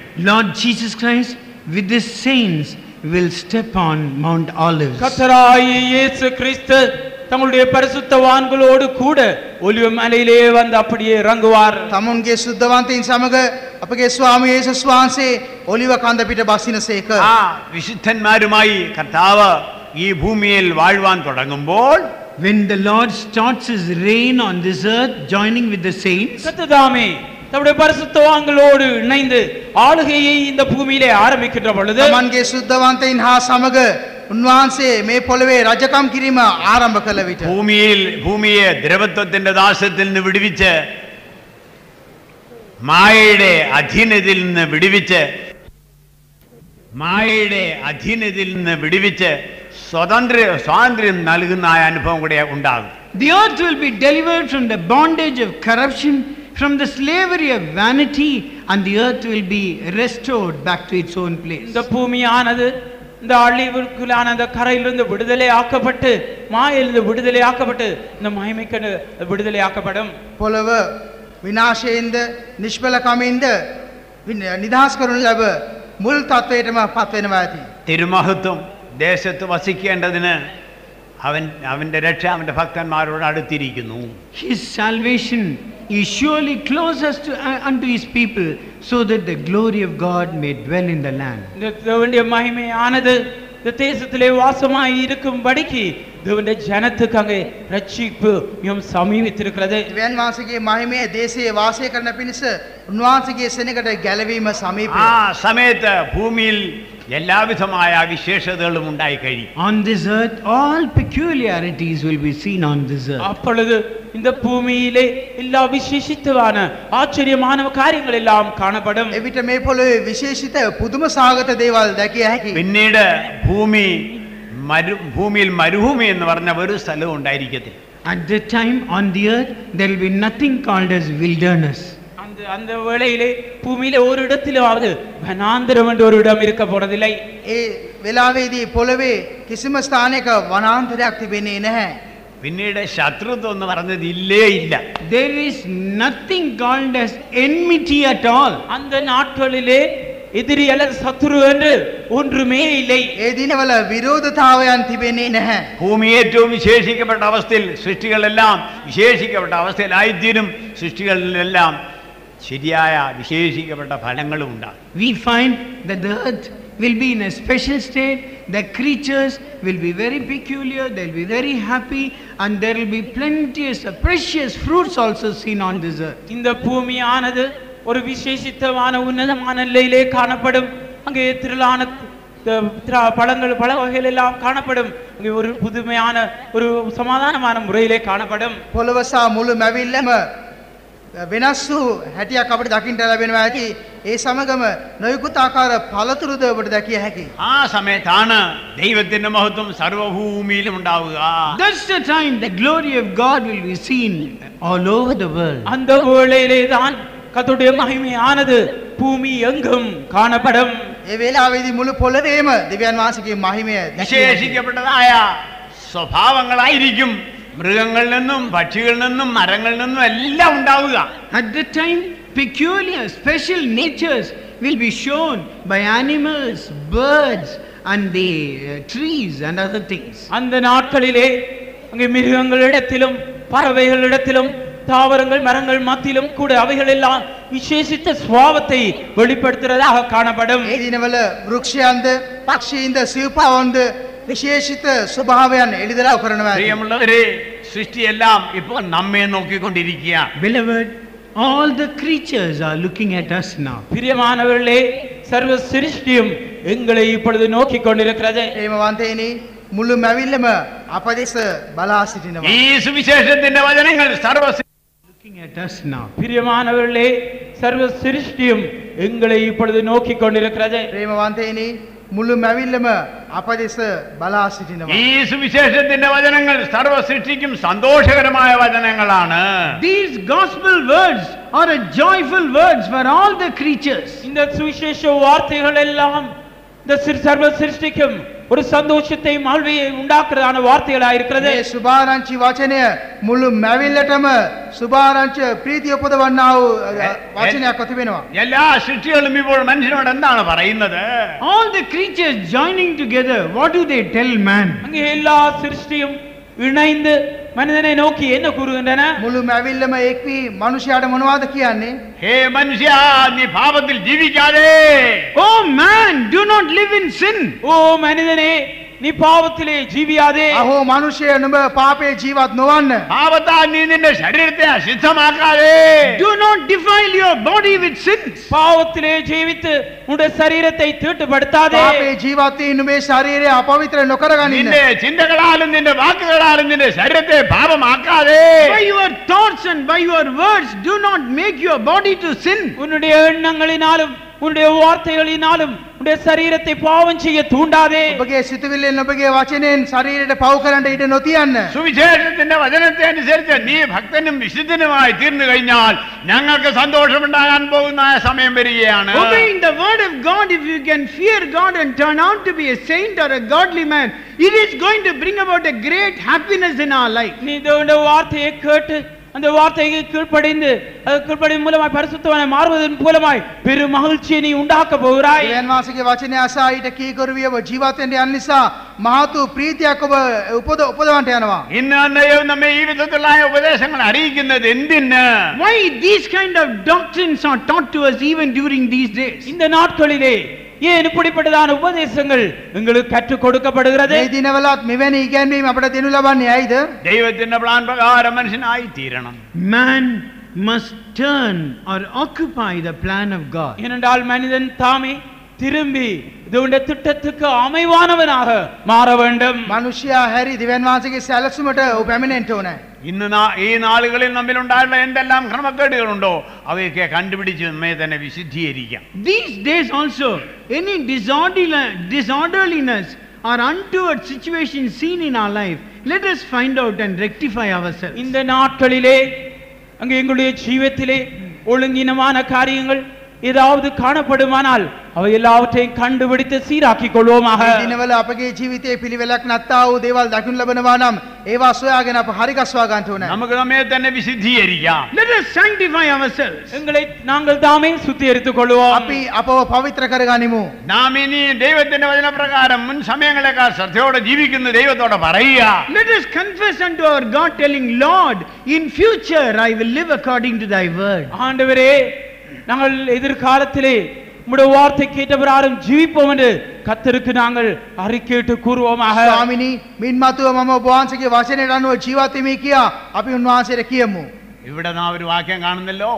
We are reading a verse here. இந்த இடத்திலே நாங்கள் ஒரு வசனத்தை මේ பார்க்கிறோம். ස්ථානයේ බයිබල් පදයක් තිබෙනවා. നമ്മുടെ രക്ഷയ്ക്ക് വേണ്ടി നാം ശ്രദ്ധയോടെ പ്രവർത്തിക്കുക. We have to work out our salvation with fear and trembling. பயத்தோடும் நடுக்கத்தோடும் எங்களுடைய ரட்சிப்பு நிறைவேற நாங்கள் பிரயாசப்பட வேண்டும். බයෙන්ද වෙවිලිමෙන්ද ඔබගේ ගැලවීම ඉෂ්ට කරගනිල්ලා කියා. എത്രയും വേഗത്തിൽ നാം നമ്മുടെ രക്ഷയെ പ്രാപിച്ച് Very soon, receiving our final salvation. அதி சீக்கிரத்திலே எங்களுடைய இறுதி ரட்சிப்பை நாங்கள் பெற்றுக் கொள்ள போகிறோம். තා ඉක්මනින් අපි මේ අවසාන ගැලවීම ලබා ගන්නට നാം යන්නෙමු. തേജസ്സോടുകൂടെ കർത്താവിന്റെ അടുക്കൽ എത്തിച്ചേരണം. In glory, we have to reach our God. நாங்கள் அந்த மகிமையோடு கூட எங்களுடைய தேவனை நாங்கள் சந்திக்க வேண்டும். මහිමේ ඇතුව අපගේ දෙවියන් වහන්සේව අපි මුණ ගැසෙන්නට යනවා. കൊലോസ്യ ലേഖനത്തിൽ പറഞ്ഞിരിക്കുന്നു, As it is written in Colossians. இந்த கொலோசியர் புத்தகத்திலே கூறியிருக்கிறது போல කොලෝසි පොතේ කියා තිබෙන നമ്മുടെ ജീവനായ ക്രിസ്തു വെളിപ്പെടുമ്പോൾ നാമും അവനോടുള്ള തേജസ്സിൽ വെളിപ്പെടണം. When Christ, our life, appears, we also should appear with him in glory. நம்முடைய ஜீவனாய கிறிஸ்து வெளிப்படும் பொழுது நாங்களும் அவரோடு கூட மகிமையிலே வெளிப்பட வேண்டும். අපගේ ජීවනය වූ ක්‍රිස්තුස් වහන්සේ එළිදරව් වන විට අප උන්වහන්සේ සමග මහිමේ එළිදරව් වෙනවා ඇත. ഈ വിഷയങ്ങൾക്കെല്ലാം ദൈവം നമ്മെ അധികമായി സഹായിക്കും. May our dear God will help us in all these matters much. கர்த்ததாமே இந்த எல்லா அம்சங்களிலும் எங்களுக்கு ஒத்தாசை புரிவாராக. මේ සියල්ලෙහිදී දෙවියන් වහන්සේ අපට උදව් කරන සේක්වා. ആഗ്രഹിക്കുന്നുവെങ്കിൽ സമർപ്പിക്കുന്നു ഉത്സാഹത്തോടെ പ്രവർത്തിക്കുമെങ്കിൽ ഈ വിശേഷിക്കപ്പെട്ട അനുഭവത്തിൽ നമുക്കായിത്തീരാം. If you desire, if you surrender, if you work with enthusiasm, all these special experiences we can receive. இவ்வளவு உண்மையாகவே நீங்கள் அதை வாஞ்சிப்பீர்கள் ஆனால், உங்களை அப்படியே உங்களுடைய ஜீவத்தை சரணடைவீர்கள் ஆனால், உண்மையாகவே ஊக்கத்தோடு பிரயாசப்படுவீர்கள் ஆனால், இந்த மகிமையான அனுபவங்கள் எல்லாவற்றையும் உங்களுடைய ஜீவியத்திலே நிறைவேற்றிக் கொள்ளலாம். ඔබ කැමති වෙනවා නම් ඔබ උන්වහන්සේගේ හස්තයට ඔබගේ ජීවිතය සම්පූර්ණයෙන් බාර කරනවා නම්, ඒ කරන්න උත්සාහ කරනවා නම් මේ මහිමාන්විත සියලුම අත්දැකීම් ආශිර්වාදයන් ඔබටත් ලබා ගත හැකියි. എല്ലാവരും മുട്ടുമേലിരിക്കാം. May we all be on our knees for a while. எல்லாரும் சற்று நேரம் முழங்காற் අප படியிடுவோம். සියල්ලම දනින් සිටිමු. Hallelujah, hallelujah. നാം കേട്ടതായ വചനത്തിനൊത്തോണം എത്രത്തോളം ആയിത്തീർന്നു. How much of a change has been brought in our life according to the words that we have heard now. நாங்கள் இப்பொழுது கேட்டதான வசனத்துக்கு ஏற்ற பிரகாரம் இவ்வளவு மாற்றம் எங்களுடைய ஜீவிதத்திலே உருவாகி இருக்கிறது. අප දැන් ඇසුවා වචනයට අනුව අපගේ ජීවිතයේ කොතරම් වෙනස් වීමක් සිදු වී තිබෙනවාද? ഇന്നു മുതൽ ഈ സമയം മുതൽ ഒരു പുതിയ അനുഭവത്തിൽ ജീവിപ്പാനായിട്ട് നമുക്ക് നമ്മെ തന്നെ സമർപ്പിച്ച് ഏൽപ്പിച്ചു കൊടുക്കാം. May we surrender ourselves and yield ourselves from now onwards to enter into a new decision and life. நாங்கள் ஒரு புதிய தீர்மானத்துக்கும் புதிய ஜீவியத்துக்குள்ளே பிரவேசிக்கும்படிக்கு எங்களை தாமே நாங்கள் தாழ்த்தி எங்களை சரணடைந்து முழு வாஞ்சியோடு நாங்கள் ஒரு புதிய அனுபவத்துக்குள்ளே பிரவேசிப்போமாக. දැන් පටන් අලුත් ජීවිතයක් ගත කරන පිණිස අප උන්වහන්සේගේ හස්තයට බාර කරමින් අපි අලුත් ජීවිතයකට ඇතුල් වෙමු. ആഗ്രഹിച്ച് പ്രാർത്ഥിച്ചാൽ നിശ്ചയമായും ദൈവം നമ്മിൽ എല്ലാ കാര്യവും നിവർത്തിച്ച് തരിക തന്നെ ചെയ്യും. If you desire and pray, definitely God will bring it to pass everything in our life. நீங்கள் உண்மையாகவே வாஞ்சியோடு ஜெபிப்பீர்கள் ஆனால் அவை எல்லாவற்றையும் உடைய ஜீவியத்திலே கர்த்தர் நிச்சயமாய் நிறைவேற்றுவார்.